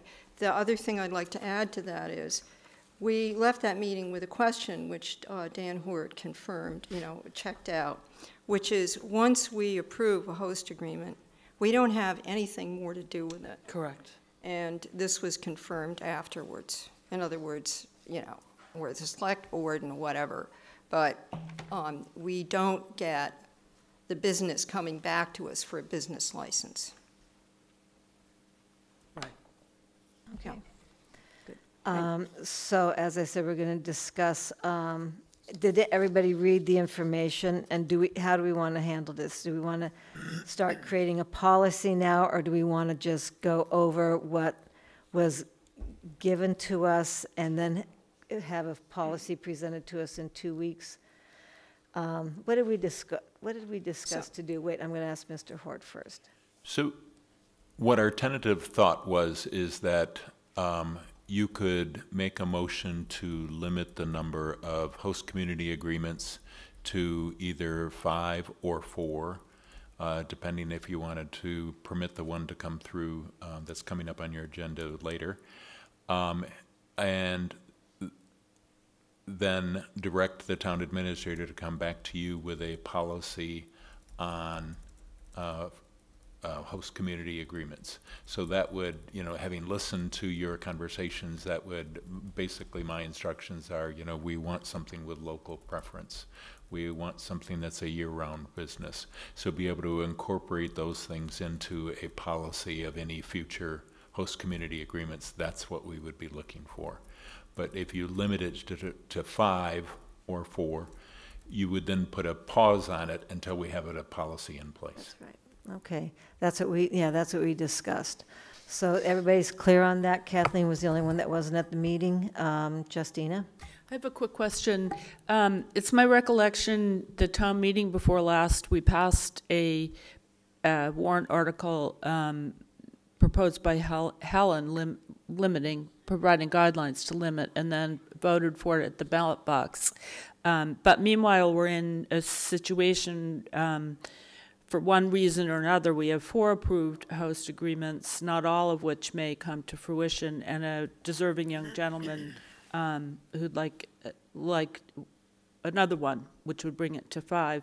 Why can't we have the policy be consistent with the spirit of the number, even if temporarily we maybe in town have approved more than we would like going forward? And then when giving us grounds, if and when somebody drops out, we're not required.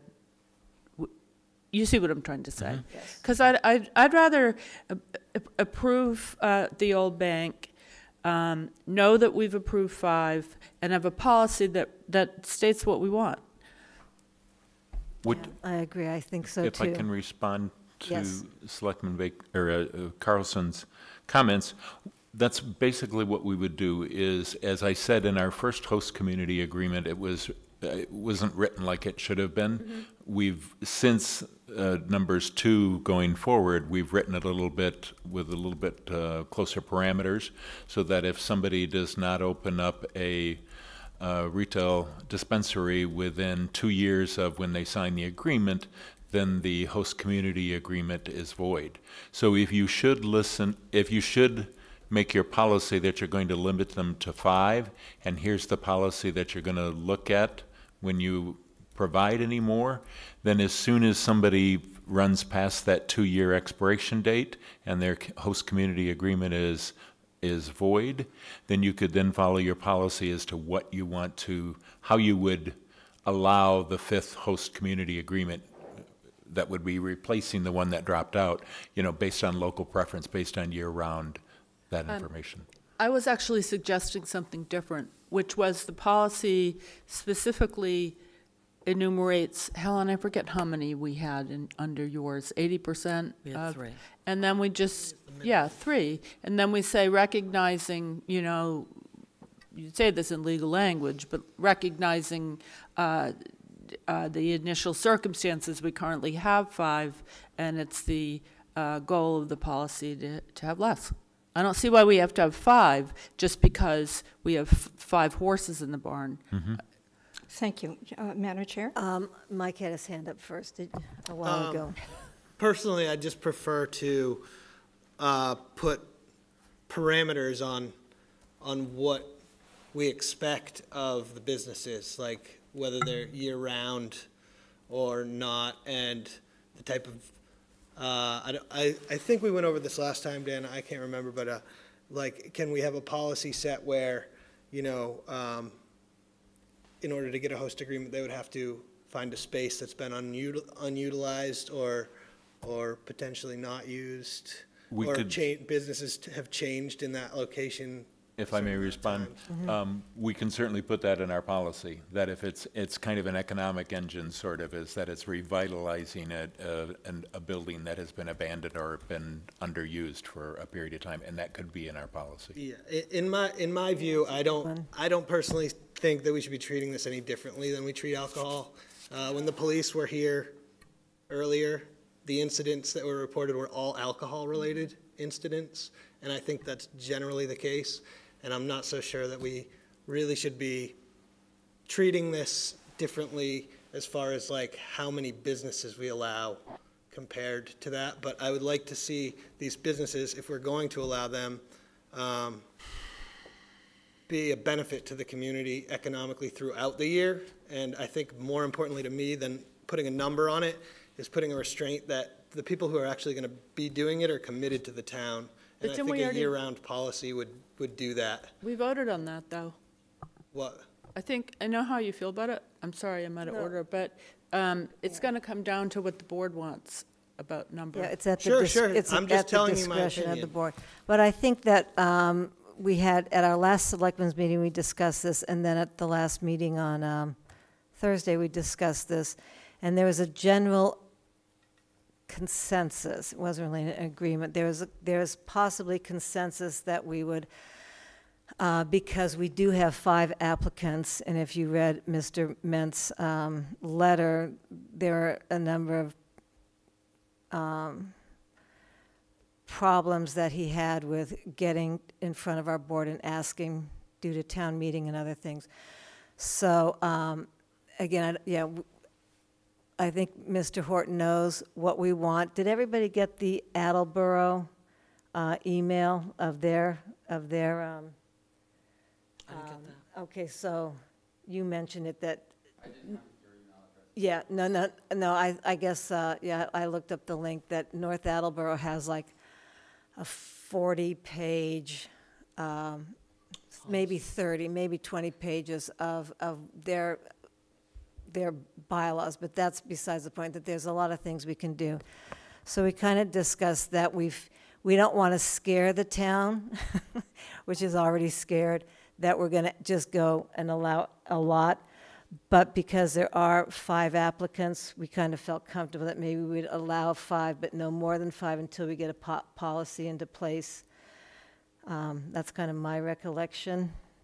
I'm sorry, I've had my hand up now for a really long time. Okay. But, yeah. Yeah. Okay, so we did not reach a consensus about a number. No, we didn't. And if we have a policy, the use of the policy, in my mind, being very familiar with the policies, is that it simply sets out criteria for us. Yes. And in response to what Mike said, through you, the kind of thing you brought up is the kind of thing the ZBA would adjudicate about. In other words, detrimental to the neighborhood can also be, is it good for the neighborhood, you see? Mm-hmm. And so if there's a building that they're applying a specific spot, that is absolutely ZBA jurisdiction, and I would not want it in one of the select board policies, okay? The local preference thing is more our venue, or our, Oversight. thank you. And we have to be very careful what we put in a policy that doesn't discriminate illegally in any way. I would like to have no number in it, because what we passed at town meeting said at our discretion, right? Yes. And we want to be able, and future boards want to be able to look at the whole situation and say, we've already got 10 of these, and they're all doing really well, and that's enough. Do you see what I mean? We don't want a number. Or we want to be able to say, we already have 3 of these. Some of them have gone out of business, and that's enough, because we want them to function year-round and have enough customers. And meanwhile, there are 70 million in Provincetown. So let's not put a number in our policy. The second set of things I want to say is that our last meeting, our work meeting, we got a lot of answers, and we got an additional answer since then about whether or not we had to then subsequently vote on a business license. And without a policy, I would be happy to then consider the applicant later this evening, because what I cared the most about was us getting the answers we got from town council before we went further. And I think I know how I feel about it, and I'm looking forward to hearing what the rest of the board feels about the 5th applicant, who I refuse to personalize. In other words, the 5th applicant. Okay. Yeah. I think that's smart. Okay. Yeah. Fine. So this is just discussion. I don't think sounds to me like people are thinking about this more and more.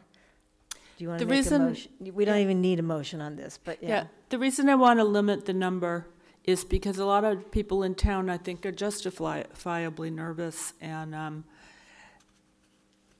we voted for legalizing marijuana, but we don't want it to be like art galleries. There's a marijuana store everywhere. There's nothing wrong with taking it bit by bit. So I don't want, because we sort of goofed a little bit, we've got 5, so it's like, oh shucks, 5 is our policy. My policy, and nobody has to agree with me, is 4, 3 to 4. I don't think that if it's fabulous to have all these marijuana places, we can add some more. But right now there's no protection for the people in town who aren't comfortable with it. And just because, and we do have votes because of Helen's warrant article, we do have votes that the town wants to limit it. We have no data that they don't, other than people talk to people who said they kind of wanted this and that. So I think we do have a responsibility to protect our community and to go a little slower than we're going. And I would like a policy that spells out less than 5. So a policy that what? It is less than 5, 4. And if we have 5, find a way to say, okay, right now we have 5 approved ones, but our desired target is 4, at least for the first 3 years of waiting to see what happened. And in terms of the traffic accidents on Memorial Day, they can't breathalyze pot. And Colorado had a marked increase in traffic fatalities after. An emergency room visits. Yeah, so it's like pot's great, but it does get people high and then they crash the cars, just like booze. Okay, Kathleen? Where to start on this one? From the very beginning with this issue, which came to me in my first year as being a selectman, I wanted to go slow. I wanted to get 1 in the queue, through the boards, operating and up and running so that we could see what it would have, what the impact would be on the town and what the impact would be on the area that it was in. But these people came in very quickly, wanting host agreements. From the very beginning, I wanted just local preference. I wanted this to be an economy and a business that would benefit people like Zachary and his wife who have lived here and, you know, are part of the community. We were told that it wasn't legal for us to give local preference. So we slipped up on that. I hear a lot from the residents, much like Justina's just said, that they're concerned about the impact that retail marijuana is going to have in the town of Wellfleet.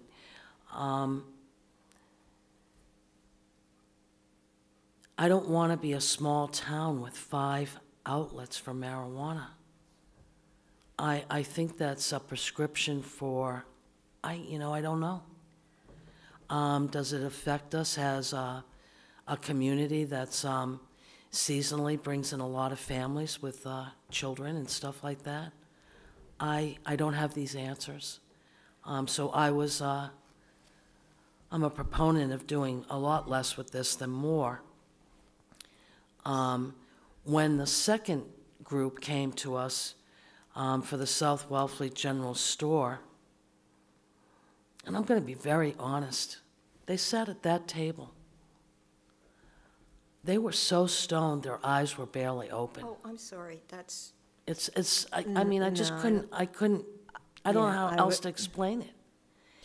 And when So Kathleen, I'll take that comment off the table. Inappropriate, I'll please. take that comment off the table. But when we said no, I think it was 3 weeks later, 2 weeks later, through the town administrator, they let the Board of Selectmen know that they were going to sue. So, I mean, then we were like, okay, now what do we do? So Helen came up with something at town meeting that said at our discretion, we would limit them to 3. No, that is not what was said. No, that we have to have at least 3. A policy of at least 3? No, state policy, state law is that you have to have 20%, you have to allow 20% of the number of alcohol. Which for us would have been 3? Which for us would be 3. That is the minimum we can have. And now we're at 5. Well, so this is what, so we're going back and forth a lot, and we had a really good discussion last Thursday. And has anybody here read the marijuana regulations in our bylaws? Yeah. Mm-hmm. Yeah, okay. You mean, excuse me, in the zoning bylaws? In the zoning bylaws. Yeah? Yeah, okay, Yeah. good. So you know that it's not easy. Again, we started this process 3 years ago. So it's not like we have the host agreements, but we do not have the businesses. It is not that easy, and we are going to come up with our policy, possibly by next meeting we can say things. But I think it would be good for us, since with good intention we have 5 applicants. I would like to see us allow 5 applicants and then see who ends up showing up. And we could, I would say unofficially, what would be the right word? Unofficially say that after tonight, if we're allowing 5 applicants, we are not going to allow any more host agreements until some actually start coming in, until we actually get some businesses operating and seeing how it goes. But that's a whole nother thing, but we could, so. Do you have something new to add? Mm-hmm. Okay. I don't like talk of numbers. What we voted at town meeting gives us a way, when somebody comes before us, and we've got somebody later on the agenda, that we look at that case and we think about it. And we have discussed here and at the other meeting some very nice, clear criteria that we can bring up and that will be in the policy. But saying what we will do in the future if somebody else applies, I think is kind of dangerous. I would agree with you in general. My main concern, through you to Mike, is that I want, what we have now with liquor stores is all year round, there are basically 3 liquor stores in Wellfleet that are open pretty much. No, 2 that are open pretty much. The market. But you have to consider, Yeah, you have to consider them all. Yes, no, I know. All right. But full-range liquor stores, we actually have 2 open, and then you can get, beer here and there. Here's my point. If we allow dispensaries for marijuana, I would want them to be reliable for the people that want to use them, and also so that they have a customer base that's reliable. Because if we have lots and lots, they are not going to be able to stay open all year. And I am not one who thinks people should stay open, so one of the, when they can't afford it. And these dispensaries have to have way more going on in terms of employees and surveillance and security than any liquor store. So I want it to be profitable so they can stay in business and we can begin to depend on them. And that is why I don't think I would vote for one after another after another. I would want to hold back for a while. But I wouldn't want to put a number on it. Okay. And I also, in the policy, I would like us to have discretion about whether it would be seasonal or year-round. Yeah, we've already Just like with discussed liquor that. We stores. feel like it should be year-round. All right, so is there a motion? So we actually don't even need, this is just discussion, right? so we Yeah. don't even need a motion on this. Okay. So we will probably have, so you're going to work on a policy. You're Yes. going to compare, look up that Attleboro one again. I don't think we need to go to that extreme. I think we already have a lot of those comments from the Attleboro bylaw that their town planner wrote. A lot of ours are in there. But anyhow, yeah, so work on it. Make sure Mr. Hort has all of our suggestions. I think he gets the idea. Can look at the minutes. And we will move on. Okay? Can I make one Yes. more quick comment? I'm not opposed, I'm not calling for a free-for-all of Right. marijuana dispensaries. gonna I'm not happen. saying like, Yeah. I just think that, as far as businesses go, we should be wary of sort of like granting people guaranteed success by limiting the number to too small. Like, I personally think that that people are going to have to make a business decision as to whether they want to operate in a town that has a crowded market, first of all. And then second of all, people are going to go to the places that are best giving customer service and providing a good product where they feel secure. And I think that too many is a problem. I just don't see it actually going that direction, especially if we provide some sort of limitations that would sort of sway people the opposite way. But too few can also be a problem where we sort of guarantee people success that don't necessarily deserve it in the business world. Yeah. And that's where my concern comes from about putting a small number on it. I think that if we can sort of make it sort of self-selective by saying, in the future, we would like all host agreements to commit to be open year-round. I mean, I know we can't go backwards, but had that been in the beginning, then you don't get people who are applying who just want to be open from June to Labor Day and then cut and leave with all the cash that they rake in and not provide service to the community. So when I say, I don't think I think like alcohol is just as problematic. We don't see it that way because it's been around a long time. But, the fact is you can go, it's not just cash and carry. I mean, there's bars after bar after bar where it's served on the premises. People drive to those premises. They're there every day sometimes. You go to the liquor store every single day. I know just from being in places where dispensaries are legal, people go once a week. It's, the most surprising thing I saw when I was in Colorado were how many grandmas were in the dispensary sort of giddy about idea of being in there and like the fact that it's legal and recreational. And in the future, we won't think twice about walking into a store and being able to buy a product. And I just want to say also is that not everything's about THC. There's a lot of people using non-THC, CBD strains that are not intoxicating that you can't get on the black market. And the fact is, 80%, I think, of the town voted for the legalization of recreational marijuana. That's kind of a mandate, if you ask me. And I think that the fact is that people are already using it all over town before it was legal recreationally, and they were just buying it from some guy, you know? And that's really, you know, the difference is here we have lab tested, like guaranteed, controlled product. And, you know, when I was in high school, it was a lot easier to get a bag of weed than it was to get a beer, you know? Yeah. And that's sort of, you know, that's my experience growing up on Cape Cod. And now we have a lot worse things, you know, to worry about than alcohol or marijuana.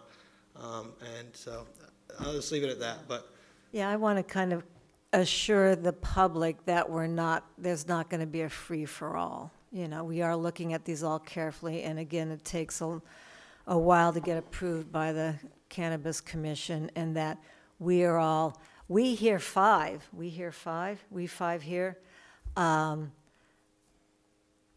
You know, we're volunteers. We really care about the town. We're putting in a lot of time and a lot of work to keep Wellfleet. So for the TV audience, you know, rest assured, but we will come up with a good policy. So moving on. So are you Mr. Norton, or are you here for the marijuana? I was here to congratulate Chris. Oh, good. Thank you. Thank you. Thanks. Well, thanks for staying. I stay. Yeah. So are we going to go So we are gonna go go right to yes, F? we are gonna now take the Old Bank Marijuana Host Community Community Agreement ahead of Hilta. So again, I think that we have discussed this. We know the whole plan. And if anybody wants to discuss this further, you may do so now. Yes. we're not acting right now on any policy or anything from what we just discussed. Is that No, not? we're either gonna approve or disapprove the host agreement. Okay, but the discussion we just had, we have no requests No. to set any policy for the next, okay. No. I'm just I clarifying. know, it's Okay. confusing. I just want to make And sure. actually, I wanted to say thank you for your opinion on that, about limiting the stores to, you had good opinion on that. Okay, there we go. Yes, Helen. So, once again, we got the contract, and the word allow is not in there. So when we're signing things, remember that one word that is weird? Are we signing things without that being changed to allow? Probably. How does it? If I may, excuse me? I brought a copy of the contract and made that change Thank you. that added allow Yeah, to thank that you. section. It was basically a context typo on the part of Yeah. whoever drafted it, and it doesn't cover. Would you read for the audience the sentence that you wanted that in, please, so they know what we're You talking bet. about? Once again. Yeah. If you can it's- find it. Yeah, I can find it. What page is it on, Helen? I don't know yet. Here we go. It's page 6. It's limitation of other uses.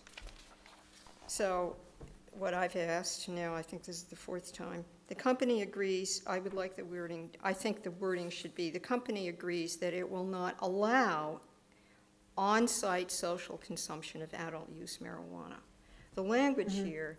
Yeah, and what was the previous language? Well, the language not. actually says the people who work there can't use it, but it doesn't say anything about the customers, Okay. which is not the purpose of this section. Right. So Yeah, that's yeah. it. Good. Yeah.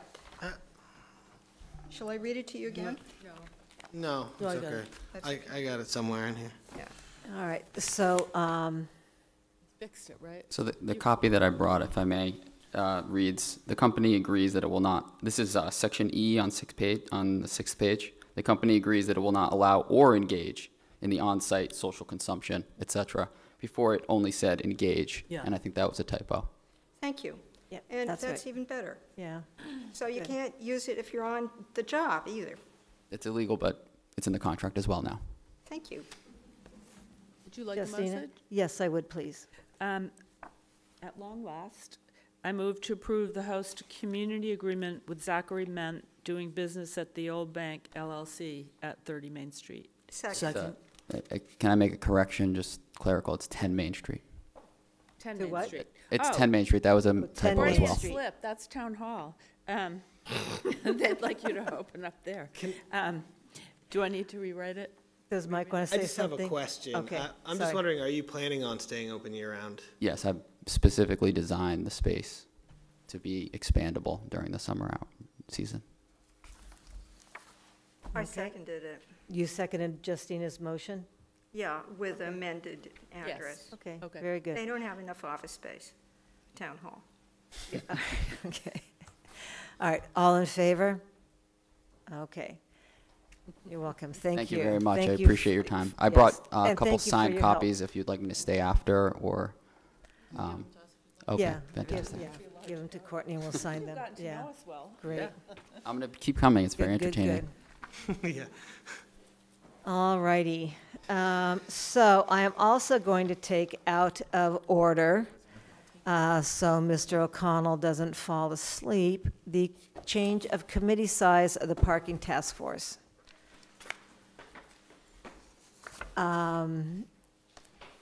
And it's very simple. They're requesting 9 members, specifically because a certain man, Bruce Katcher, has been doing a lot of work, and they would like him on the committee. But it is a big job, and probably the more members they have, the better. So, That's fairly stated. I would also, just for history, the way we decided how many people were, or you decided how many people were on the committee was how many volunteers we had.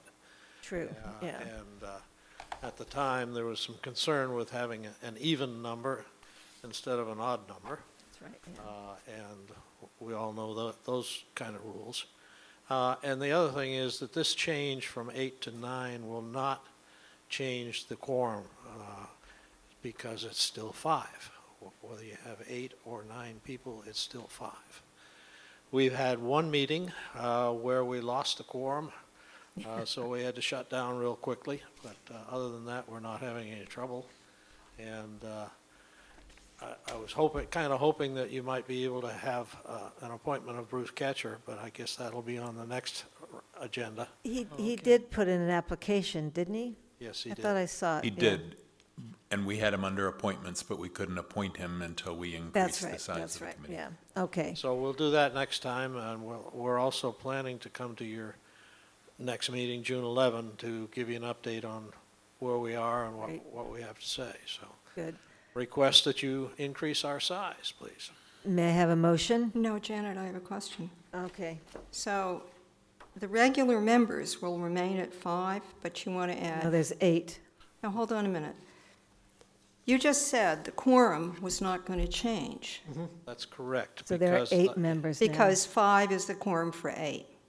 Thank you. So you can get 5 every meeting? We have. Yeah. Okay, thank you. That's all. Okay, may I have I a move to motion? increase the authorized membership from 8 to 9 members on the parking task force. Second. All in favor? Thank you. And we will, hopefully, when you come to discuss and report on the parking task force, we will have the appointments beforehand so Mr. Katcher can participate freely and easily. He's been a wonderful citizen has been. participant. And Done a so lot. he really has been helpful. So Yes. thank you for taking me out of order. Thank you. I know, I wish, I might change the whole agenda, just to, I just look at people staying around, so, good. Thank you. All right. Thanks, Denny. And,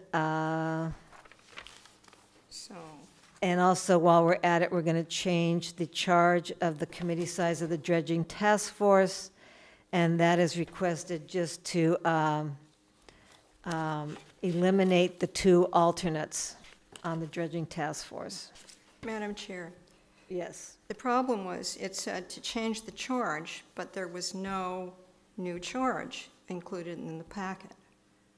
Is it just the number of people? It is just the committee size, that we had two, Okay. that they had 2 alternates, and they Yeah. just want to drop the 2 alternates. So now 'Cause it's there's just 5, and then there's 1, 2, 3, 4, 5, what I would say, like officials, Staff employee, support. staff support. Yeah, okay, good.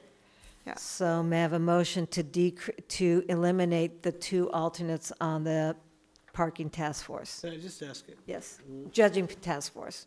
why would they want to get rid of the alternates? Because they feel that the committee is operating really well with 5. There's 5 people right now on it that are really good. And, yeah, and then you have the 5 staff. I'm just wondering, are there 2 alternates that are just getting cut by They're the not there, committee, they're or- not even there. They're not They aren't even there? Yeah, they're Oh, not even okay. on there. Yeah, So I was it's just curious, I just wanted to make for sure. kind of a There paperwork wasn't thing. somebody just like, let's get Yeah. rid of these people. Yeah, no. No, oh, no, you It's can't. not that easy. And through you, you can't do that. Yeah. So So Jan, right I'm now- going to consider so moved. All in favor? Thank you, Did unanimous. we have a second? No. Helen seconded. I did. Yeah, Okay, yeah, thank I you. interrupted. okay. Okay, so just for the heck of it, we will appoint Jay Norton as an alternate to the Joint Transportation Commission. Madam Chair, Want to wait? What? Yes, please. is he here? No. No. I would like to know a little more about him. Okay. He's our assistant DPW director. Oh, yes, Yeah, I he's do know just- something about him. That is so cool, thank you, yes. Okay. No, I've met him. Yeah. Yeah. Can we just do that? I'm looking, yes, I think we can. Can I move to appoint, I move to appoint Jay Norton as the alternate for Mark Vincent to the Joint Transportation Commission. Second. All in favor? Thank you. Oh, me too. And how about a joint representation for town and housing authority? So what about that? What this is you recall, a couple of individuals filed a lawsuit against the town regarding a parcel of land, saying the town did not own this land. So it is being defended by KP Law, but also named as a defendant in the lawsuit was the Housing Authority. So right now you have 2 attorneys doing the same thing, one defending the town, one defending the Housing Authority, which is basically bleeding the Housing Authority dry. So in a discussion with town council, I can't think of the word I want to use,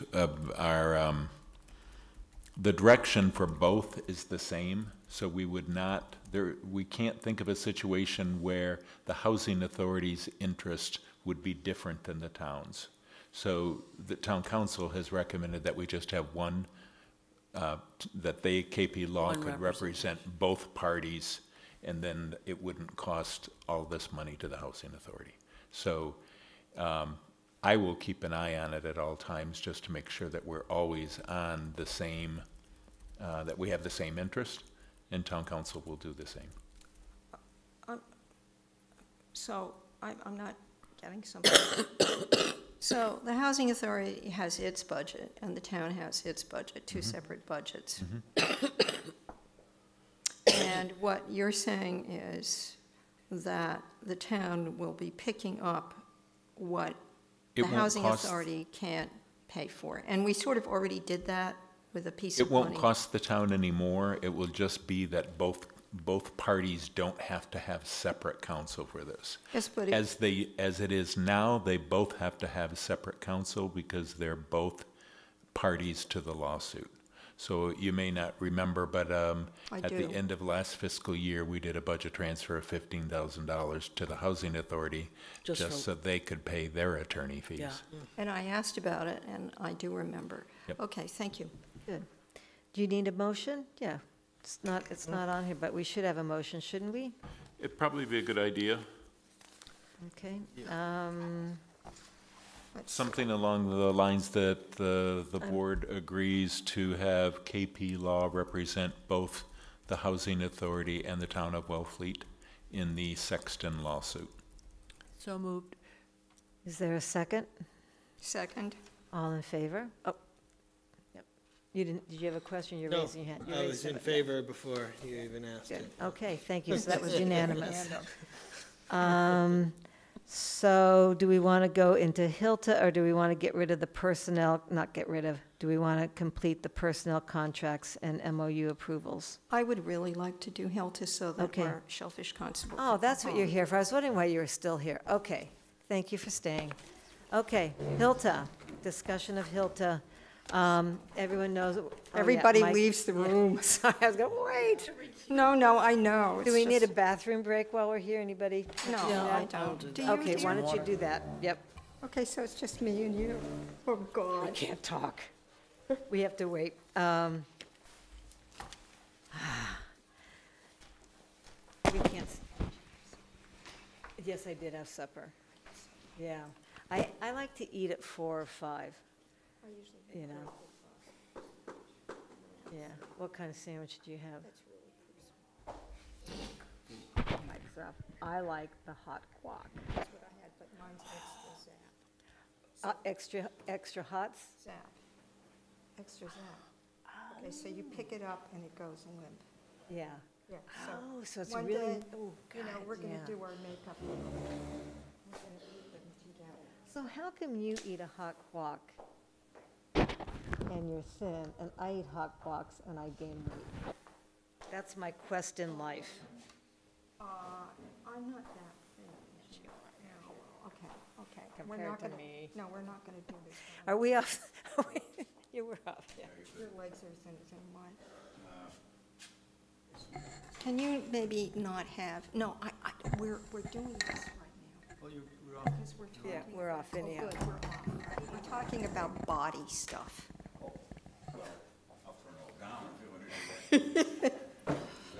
Oh, God. So you know what Courtney did? She's so awesome.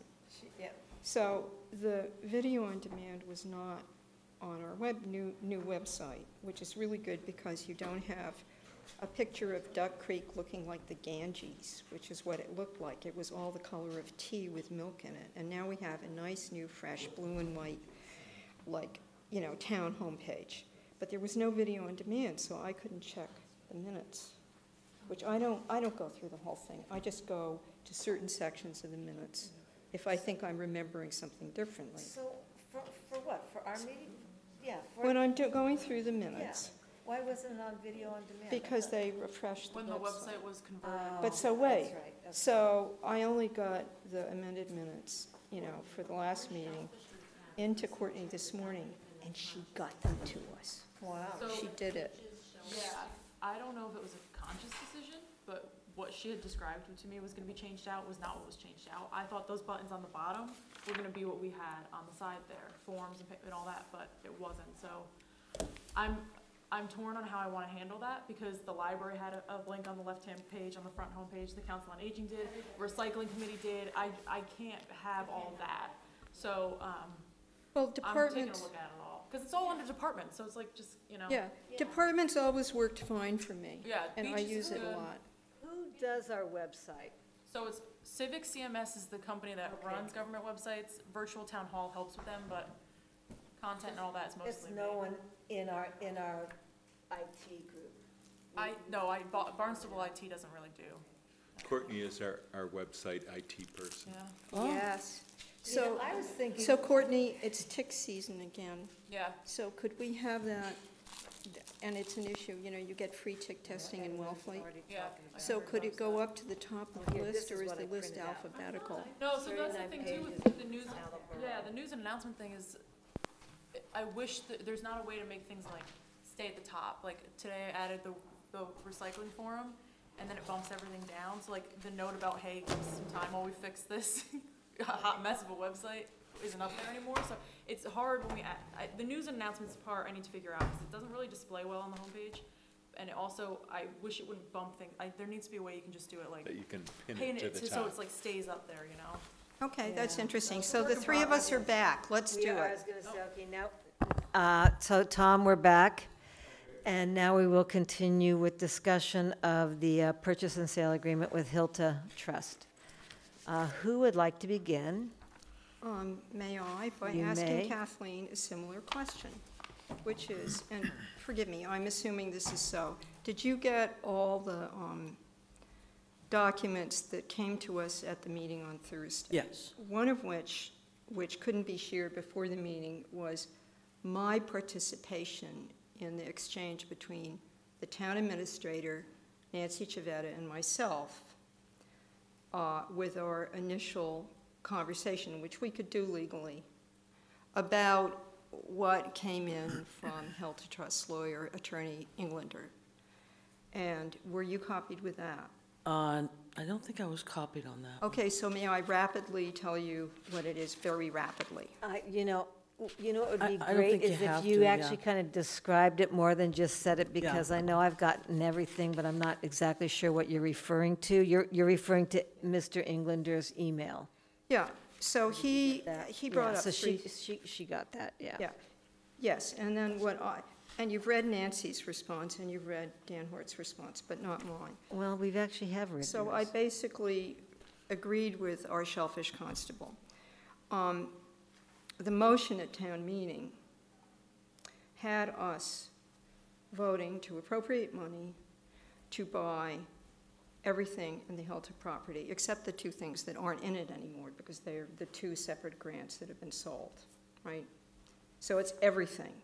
And one of the things that came from Attorney Englander as a suggestion, right? It wasn't like this is a contingency in the purchase and sale agreement, was, oh, but can we hold these acres out? And to quote our shellfish constable, what I said in my memo was, I completely agree that we cannot do that. Our hands are tied, because town meeting voted to do this, and the voters, then, seconded that at the election. The other two requests say that we have to commit to making decisions about these acres, which we could do at our discretion, that basically cede the town's obligation under what the state confers on us as a responsibility for managing the shell fishery. It says, however, those two things that they asked for, no mulching on the property. Well, there isn't that much room to mulch, but there could be a little bit. And no new grants, right? And I really thought about this because it came up earlier.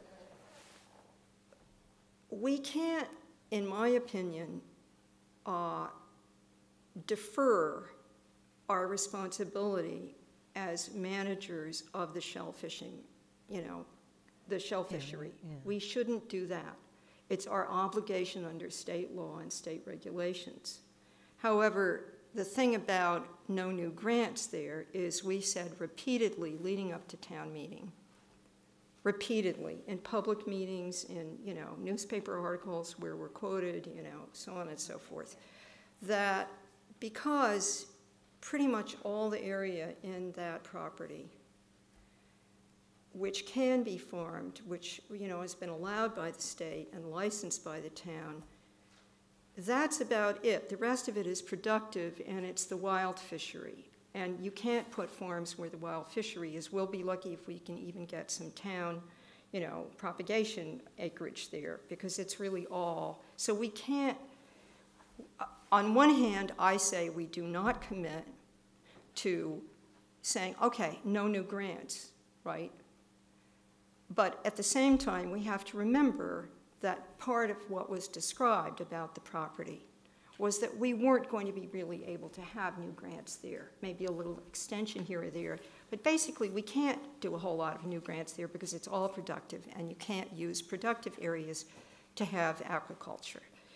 The thing about naming it for Robert Rowell, I found out more about him, and he was apparently a really good guy.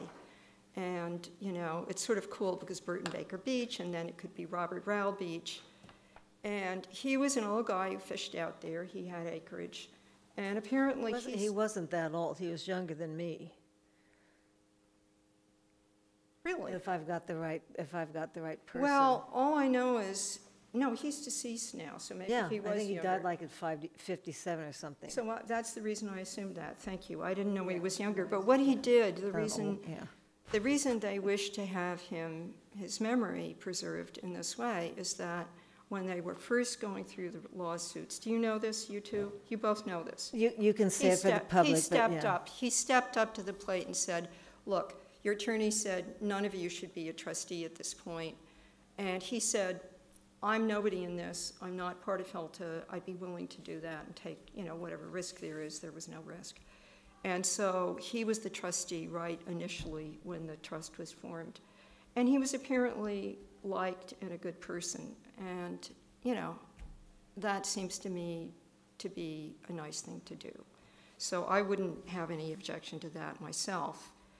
But about committing to allowing, saying no new grants, this is not a contingency that I would agree with. And I feel that they accepted our terms on April 22nd. And that's what we said at town meeting. And even if we could put these in there, because there was no mention of them in the motion, I would not like to do that because of our obligation under state law. Yeah. Kathleen, yes. So I read all the information, and I was really taken aback. My first look at what came back from Ed Englander, the lawyer, and the trustees was this is a bait and switch.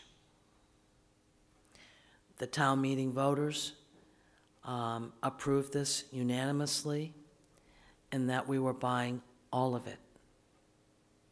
Not part of it, but all of it. Why would we leave out, what they own so that they could, sell it for whatever they want to whoever they want later on? But the second biggest thing that hits me over the head in this is that no culching, okay, so very little space out there to do culching, but there is some which would benefit the town, and 2, no new grants. I mean, why are we buying it? Because socialism is not just for a selective group. It needs to be for all. And my enthusiasm for the HILTA Trust from the very beginning has been about the benefit it would have for the town and the greater good. But they kind of have taken that off the table here. No. In some way. No. So, Wayne, I want to ask a question. So are we taking this by eminent domain, friendly taking? That hasn't been determined, but I would imagine yes. Okay. So I agree with both, and I'll be the rock in a hard place caught between two, we want this to go through, we want it to go through easily, because it's already been pretty stressful and negotiating. I assume they had signed the purchase and sale that didn't have the contingencies, and now they're coming back with contingencies. So it's a really hard decision because, both are good. I actually want to say what, I think that if we rename the beach, if they rename the beach, I don't know, I really feel like the whole town has to vote on it. Or they have to come before us and ask us or tell us a little more about the person they want to name it after. I mean, I Googled him and it was all very nice, but I think that I would like, that's a big thing to me, is naming a whole, not just a beach, but a whole section really of our town. So I don't know, where do we go? Do we go back to telling their lawyer that, this was not voted on, and like what are our choices here? So I think from my discussions with their attorney, The additional lots to be excluded, I don't think that's a deal breaker for them. What's The that? additional The lot, additional lots to be excluded, I don't think that's a deal breaker for them. The meaning one what? that they came to me and said, if we could get this one, that would be really important.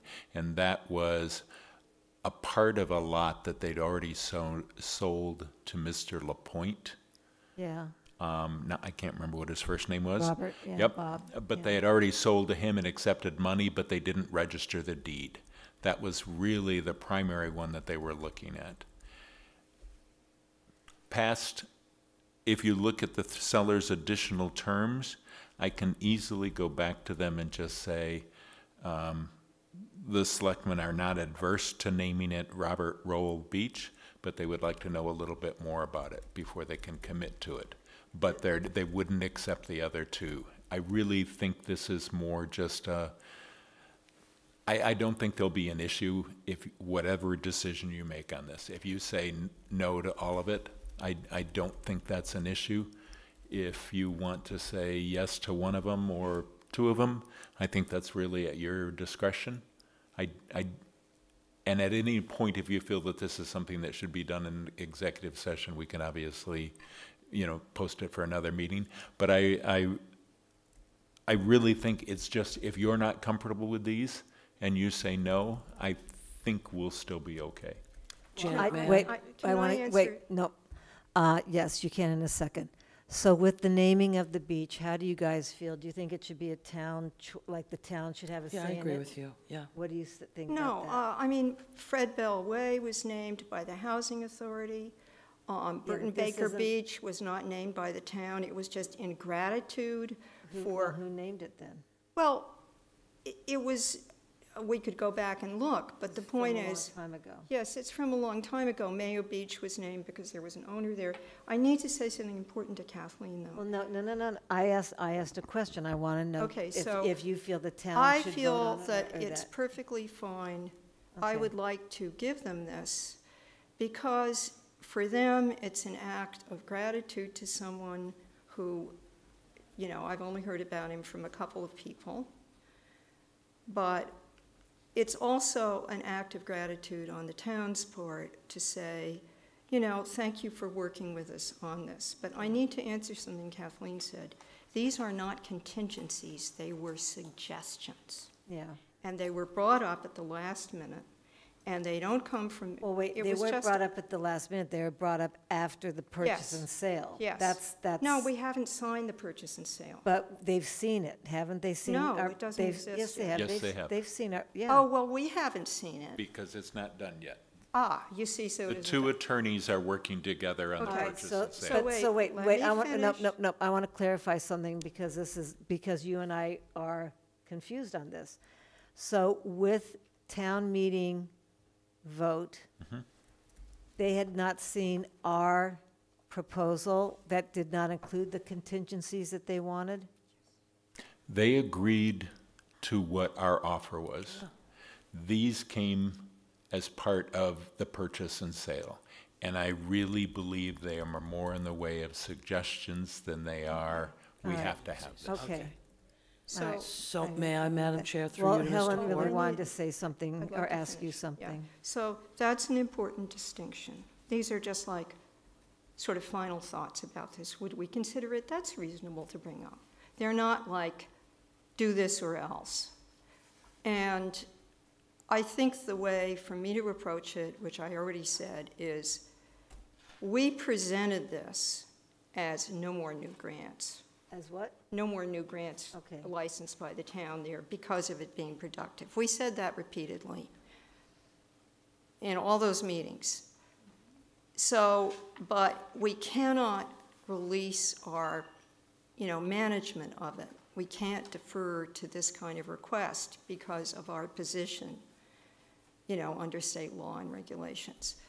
And the best judgment of the Shellfish Department and the Select Board in using this beautiful, beautiful piece of intertidal property will be applied. We're not going to run riot there. And I think that that should be the way of saying no, not like you can't ask for that. But we also can't do it differently than town meeting understood it and the voters understood it. That's the main thing. So I just hope this works, and I think the thing to do is to put it to them like that, not like no, no, yes, you know, or whatever. All right, so the three contingencies, additional terms, are that, one, the buyer is excluded from allowing any new aquaculture grants, licenses, or beds on the land being sold with the exception of town beds, which will be limited to 5 acres. Are we in agreement with that? No. No. For reasons stated. Okay. By me. No, and then number 2 is no culching, and I will agree, right? So there's, okay, and we can vote on this. I just want to get a consensus. And then no culching will be allowed on the land being sold? I feel, again, we cannot defer to this request, but we'll certainly not do something irresponsibly. I'm saying no. In other words, no. The way I understand it is that there isn't a lot of land, that nobody really cultures, Right. but there's already just broken shells. Is there, like, intentional culching? Yeah. Okay, there is presently? Yeah, down on the Field Point, Blackfish Creek area. Okay. And then, in the past, we might have done one strip kind of near there last year.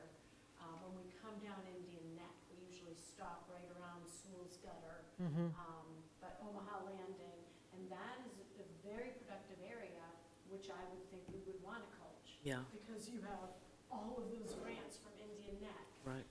With all those oysters. He's going to ask you to go to the microphone. Nancy, Sorry. oh, geez. I know. I just thought it was Okay, so to recap quickly, we have culched down on the Blackfish Creek end of it, and last year and many, many times, in fact, it's on the current culching plan that we have in front of the state.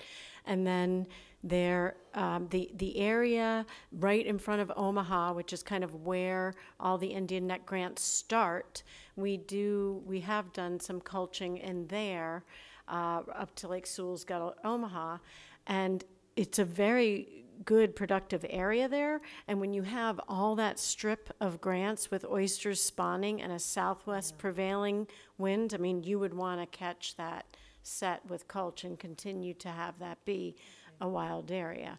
Now, are we going to culch inshore of the grants where people drive? Probably not. No, that there is shellfishing that takes place in there. There's people that have been regularly working it this year, but probably not going to culch there because you have people driving and you have it as an access. Right. So we wouldn't ruin access. That would be, at cross purposes. Okay, so let me see if I have this. Everybody sees the seller's additional terms. So the three of us, and we'll vote on this, but just we agree that we do not want to be excluded from allowing any new aquaculture grants or licenses or beds. No culching allowed. And I would agree with Helen that if it would be nice if they named it Robert Rowell Beach, but I do want to have them or someone confirm a little more about this person and get even a little bit more. I don't know, I guess you don't need a town vote to do this, but yeah, I'd like to know a little bit more about him. Is that kind of good with everybody? So Janet, for the record, I'm saying no on all 3 suggestions. On all 3? Okay. And how we're saying no, I think is very important Yeah. in communicating this, Dan. One, we can't do it because of town meeting. And Understood. Yeah. I'm sorry about Mr. LaPointe, but There's an integrity here to the voters at town meeting. yeah. And I will not jeopardize that. Yeah. I have a question for Nancy. So I through just want to you. say, so we're finished, we're kind of agreeing, right? What I said, there's an Yeah, agreement there? yeah. Okay. So, yes. So, in other words, the Shellfish Department has been culching in the area, although not certainly between, in the intertidal area on the inside of those grants, for years. Yeah, and I off don't and know on. exactly, the boundaries of Hilda and where we were culching, but it seems close enough that it just doesn't make sense to me to say that we would not. Yeah, the thing is we can't cede our discretion about this. But also density issues, if you look at that, drone video, the beautiful thing is the way in which the grants are strung out. There's not too much density there. There are no block grants. And that is a huge thing in terms of having it all work well, in terms of disease and nutrients and so forth. So we get that, or at least, people who fish out there get that, is my understanding. And wanting to have much more going on there in terms of stacked grants and stuff wouldn't, serve the whole purpose of the area in a good way. The wild fishery wouldn't get, the same benefits. There are always problems with density. All right, so that's, yeah. Okay, so. Janet, may I? Yes. I wouldn't be opposed, through you, Madam Chair, to Mr. Hort, if they want to honor Robert Rowell with a plaque out there, which or bench, but for the residents and, townsfolk that have known that as Burton Baker for the past 100 years, I'm reluctant to change the beach. So I want to clarify something. Burton Baker's to the north. Yeah, it's not. And it's not Burton Baker, it's Omaha Beach or Indian Neck. Okay. Yeah, it's not Burton Baker. Yeah. Which was this specific area that was, it would be nice to know how that happened. When? I actually read how it happened, and it was just named after him, but there's a reason. It's, nothing dramatic. So I would go either way with naming it. I just feel like we need more input from the town, and we need more, I feel funny naming a beach after someone that I have not heard anything more than a paragraph about, and that the town would like it. But I'm not in favor of naming it, but if they feel strongly, then they could come before us. Okay. Or just, let's ask around a little more. I Yeah. had I heard a lot about him from someone, and I thought, okay, I got it. I mean. Yeah, okay. Yeah. So, so see what they say. Yep. And let us know. Please. Sure will. Good. Get the other And two. find out the two Yep. questions. How do they like the money, and, The question has already been asked. but not answered. That is correct. Thank you. Okay, good. Wait, what did you ask? The two things were, do they want a friendly taking? Oh, yeah, Did we okay, set that up? Yeah. Thank you. Thank Thanks, you, Nancy. Nancy. Go to bed. What time do you have to get up in the morning? Oh, it's only 9:30. Okay. Oh, God. Thank you for staying. Now what? Well, it's only 9:30. Personnel contracts. On the personnel, I'll wait until Michael gets back, but on the personnel contracts, all I'm asking you to do is the communications union, and at your next meeting, you'll do all of the individual personnel contracts. Okay. Where is it? It's item K. Is this you? It's something you've already approved in executive session, but it should also be approved during a public session, so. But, where is it? Here, you can look at mine. So you're just looking for a motion, Dan? No, Yes. I'm looking for the contract. I've left it in. There's this one here too, but this is the one that he's talking about doing it next week, right? Jay, you're talking about doing next meeting? The personnel contracts and MOU approvals with the Yes. communications union? All I'm asking for is to do the communications union tonight, and then the rest of them will come at your next meeting. Okay, Okay, I can make a motion. go ahead, please. I move to approve the contract for the communications. Is it a union? Yes. Union. Second, all in favor? I did read it. Yeah, Nine. you did. I'm sure you did somewhere sometime. Good. And am I missing anything? Nope, that's it. No, it's, now we have to do. It's only 9:30. No, Good. we Now have to do. do- Yes, I know. Select board reports. Are there any select board reports? No.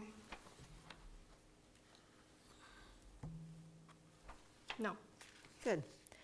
So then we move on to town administrator's report. And I have to say, ask, what is the complaint about the use of senior center for Sea Babies program? The person who came in to speak about it feels that a senior center should be used for seniors and not for childcare. That's kind of what I figured they'd say. Okay. I'm sure So you handled it brilliantly. Is the meeting on the 22nd the same resident? Yes. Yeah. So there were, and I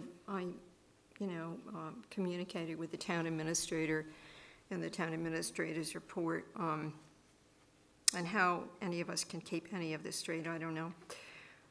On May 9th, the chair and, this was on, discussed in the last meeting we had, the work meeting.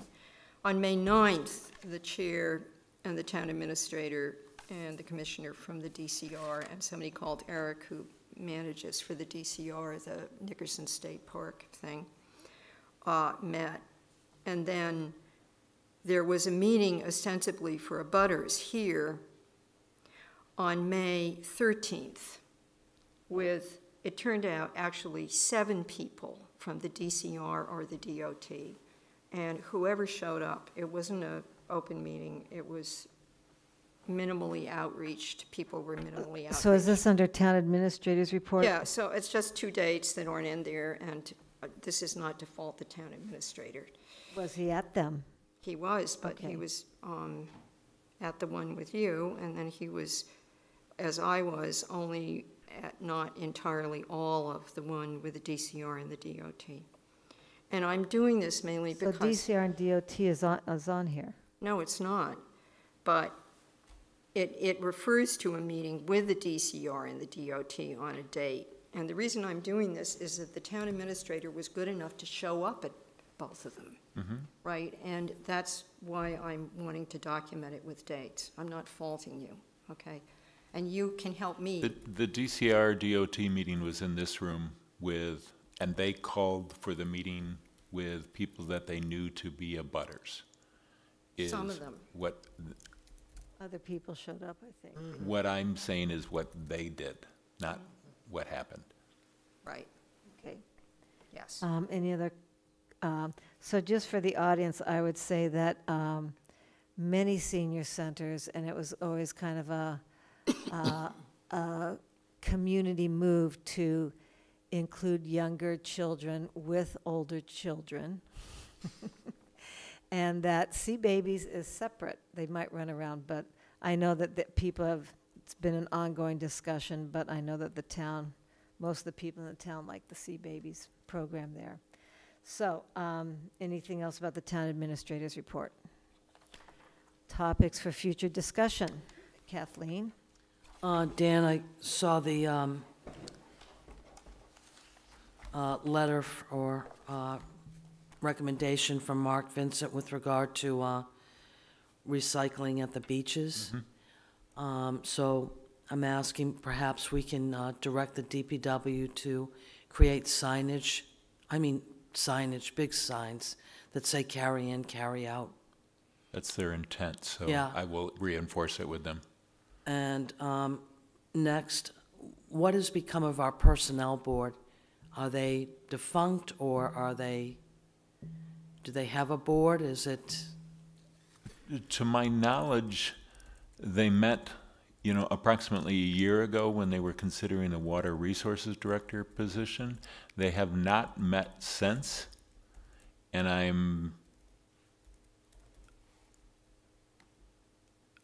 don't think they've met since, and I don't know one person, Sylvia Smith resigned from the board, so there should be 4 people yet on the board, but they haven't met since about a year ago. Through you? Yeah. Yes, Helen? So, they've still got a quorum, they can get a quorum. They only meet for very specific things, but they're doing this on this beautiful foundation of a huge amount of work that was done to redo the personal board like handbook, the thing that was done when Debbie Freeman was on there. So they're kind of up to speed, but they're one group that doesn't have to kick in very much. That's, that's the thing about it. My memory is that they're not mediators in situations with personnel. Is that correct, Dan? That is correct, but I think if I look up their charge, and I can't get it up fast enough on my phone here, but I think their charge is to review maybe policies once a year, something like that, Yeah. which they haven't really taken on that role. Yeah. Well, should we just ask them, which it's appropriate for us to do that, is to maybe, would they please do that, because they're supposed to do that if they don't mind. Yeah, or maybe we can suggest having a meeting with them and, meeting them and seeing where they're at. And even suggesting that they meet at least once a year, just to stay in touch and keep up on things. But it might be nice to have them come into the select board and give us a report, or, whatever. Tell them ask if they need something or need some more Support, people. yeah. So, Okay. Is this future discussions? yeah. Okay. So there are two things, and one of them sort of tips into correspondence, as it often does. So the ongoing case about the big house at the end of Chequessa Neck Road that's falling into that thing, there's yet another set of, as I said, at the beginning, requests for public comments, and we got email from the MIPA and stuff today, and I checked in with Hillary, and I said, well, should we also be sending a letter about this? Because remember, we sent a letter to the DEP, and she said, yeah. So here's the thing. A letter that we sent before can be sent identical, except there's one date that can be put in there that I didn't have exactly last time. So it's December 5th, in fact, right? So I would change the one date. The other thing is mention of something which wasn't known before we sent that letter, which is that the town, right next to that property, like right next to it, Oh, I know. got rid of all this riprap Right. because of the scouring. And if you would permit me, I would add 2 sentences about that, because our next meeting is on June 11th, and that letter of comment has to be submitted before June 11th. So if you would permit me to do that, I can, copy you with it, but we won't have time to approve it. I will not put anything else in there. So Janet, through you to Helen, is that MIPA's coming down to that site June 11th at 1 p.m.? Yeah. June 4th. Is it June 4th? Is it June 4th? All right. So that's next week. Yeah. And And the comment period's over the 11th? it's over prior to the 11th. So why don't you write the letter or amend the letter, get it to Courtney, and we all come in individually, and if we agree with it, we sign it. No, because we can't deliberate like that outside of a meeting. Signing a letter that doesn't have changes to it is deliberating? Well, it's making a decision and expressing opinion about something, but I would be comfortable with doing it. But I'm not sure it's exactly Well, kosher. we're not deliberating. Why don't you get it printed out 5 copies and everybody can come sign their own copy? Yeah. And then somebody can, yeah. If that would be all right with Oh, Courtney. Dan, have a thought about this, And, please. and Mike can catch up with Dan, even though you probably already caught up. I don't know about this. What the heck we're talking about? Well, no, I mean, the letter, it's fine. Okay. It's Okay. fine. Yeah. Just, Right. I'm over, Yeah. I'll figure it out.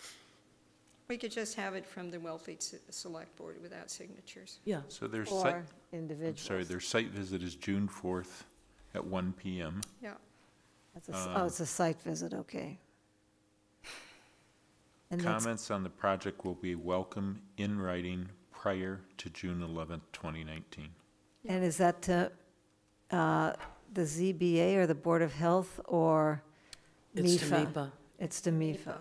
And Hillary was Yeah. I said to her, Okay. is this different than the DP? She said, yeah, you should send something in. And that meeting, June 11th, the hearing is June 11th? No, your comments Are to due. them should be received prior to June 11th. And I sent that to everybody earlier today, Yeah. so you may not have seen it yet. So the other thing is, there's that, and then at the next meeting, can we please discuss what we're going to do for the July 4th parade? Yeah. Just to have it on the next agenda. Yep, I've been thinking about that. What did I want to say? Oh, for future discussion, we really need to discuss, there's a lot of people in town questioning the use of town-owned property without any compensation to the town. And I don't know how we want to handle that, whether it needs to be put on the Board of Selectmen, Select Board's agenda.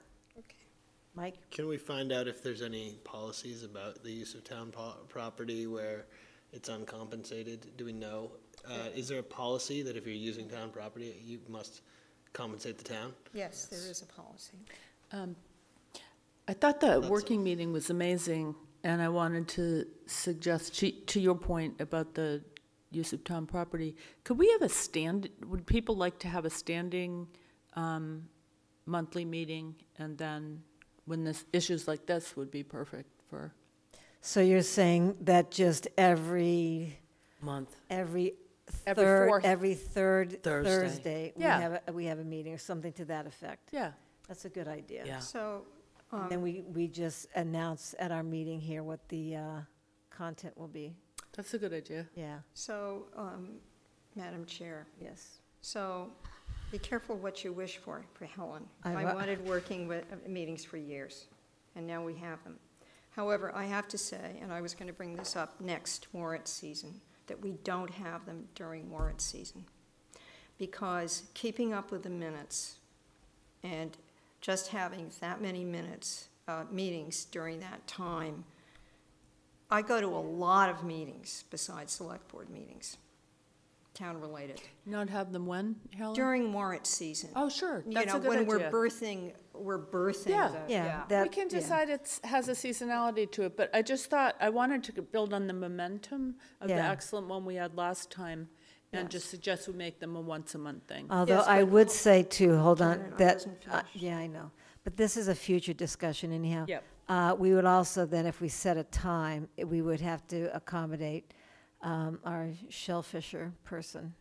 So that we may not want to set a time. We may So- want to just keep it as we're going. I would like to do it as needed, but that we do need it frequently. Yeah. The other thing is, if we have it, it gets videoed. Because we said a lot of important, yeah, the last one wasn't, and the reason I'm saying that is, Recorded. yeah, it was recorded, but, for example, Kathleen, you couldn't be there. So if it's videoed, first of all, we talked about a lot of important stuff, and we did it clearly, and Hillary's presentation at that, Was very good. awesome. And, it's recorded, and Kathleen could listen to it, or other people could listen to it, but it's not the same as a video, so. I don't know, there's so many things videoed now, people will stop watching them all. Finance is videoed, this is videoed, and I know we're endlessly fascinating, but, that people have a lot of demands on their time, and the whole purpose of doing a working meeting that's not, I'd rather have topics that lend themselves to video come to the regular select board, and topics that are more of a papers and informal with Dan at the table and we're getting work done, not be videoed, because it's the informality of it is important. So I I'll don't- also just add that we need the camera. If we're doing video, we've got to have the meeting here. So that Right. means we've got to go, is this on, are these on? Yeah. Yeah. So that means we've got to go according to the Council on Aging schedule. No, no. I've been in all these tiny little meetings, like Shellfish Committee meetings Oh, and they stuff. do have a smaller Yeah, camera. here's the Okay, other. no, I'm not done. Sorry. So the other thing is that you also have to have someone available. You have to have someone available. Mhm. And it costs money. So it's a consideration about videotaping. But that's a discussion for another time, because this is just future Yeah, okay. discussions. Janet? All right? Mike had his hand up? I was just saying that I agree with Justina. That's, What did she say? that It it's shouldn't not be. necessary It's to not record necessary, yeah. everything on That was- video, and when we're doing these working meetings, They're more casual, yep. Kathleen? So Janet, just to clarify, Madam Chair, through you to Mr. Hort, her request was that a lot of people are using town property, and we do have a select board policy on it. Are we asking that that be an agenda item? Yes. I have it on my list to put it on the next Because we select went board from that agenda. to too many meetings, and I'm really confused now, so. Yeah, that's on, it's on the, is this on my, Tom? Okay. Okay, thank you. Okay, any other future discussions? Let's move on to correspondence and vacancy reports. I think we're doing pretty well getting people on committees. Any correspondence? Well, I brought up the one thing. Yeah. What did we decide to do on the one thing? What was the one thing? The MIPA letter. You're going to You're do all gonna the write it, work, and we're you're going to sign gonna- it. And you're going to leave it in the selectman's office. Well, I'm going to write it and send it to Courtney. Okay. And she can put it in Okay. the select board office. Okay, and can we do the minutes? Yes. So, this is really exciting for Be- me. Before you go forward with the minutes, on correspondence and vacancy report, I had somebody who, well, actually, our principal clerk, Jean, pointed it out to me today, is that the composition of the Comprehensive Wastewater Management Planning Committee was set in 2010, and it was 2 people from the Board of Health, 2 people from the Board of Selectmen, 1 at large, and I think there were a couple more, and we've kind of gotten completely away from that. So I'm going to bring it forward to you at your next meeting, because you do have somebody who's requesting appointment to that. So that's something that could be on future discussion too, is people somehow want to announce or have procedure or protocol for anybody wanting to be on a committee, that they know that they should start going to committees and really getting an idea of what the committees are about and who's on them. And that should be written, that should be procedure. That'd be a great And thing that- for a working meeting. Yes, and Yeah. we also need a recommendation from every committee when somebody is applying. So we had these committee appointments tonight, and I have no idea if the committee has seen them, known them, need them. Sometimes a committee will email one of us, you are saying, we really want this person because they know how to do Right. computers. Right. So that there's got to be a better policy that we could work on for people applying for committees. Okay. Yep. Back to I agree. exciting minutes. Minutes. I move that we approve the minutes of March 26, 2019 as amended. Second. All in favor? Thank you. I move that we approve the minutes of May 14th, 2019 as amended. Second. All in favor? Are we up to date? No, we still have.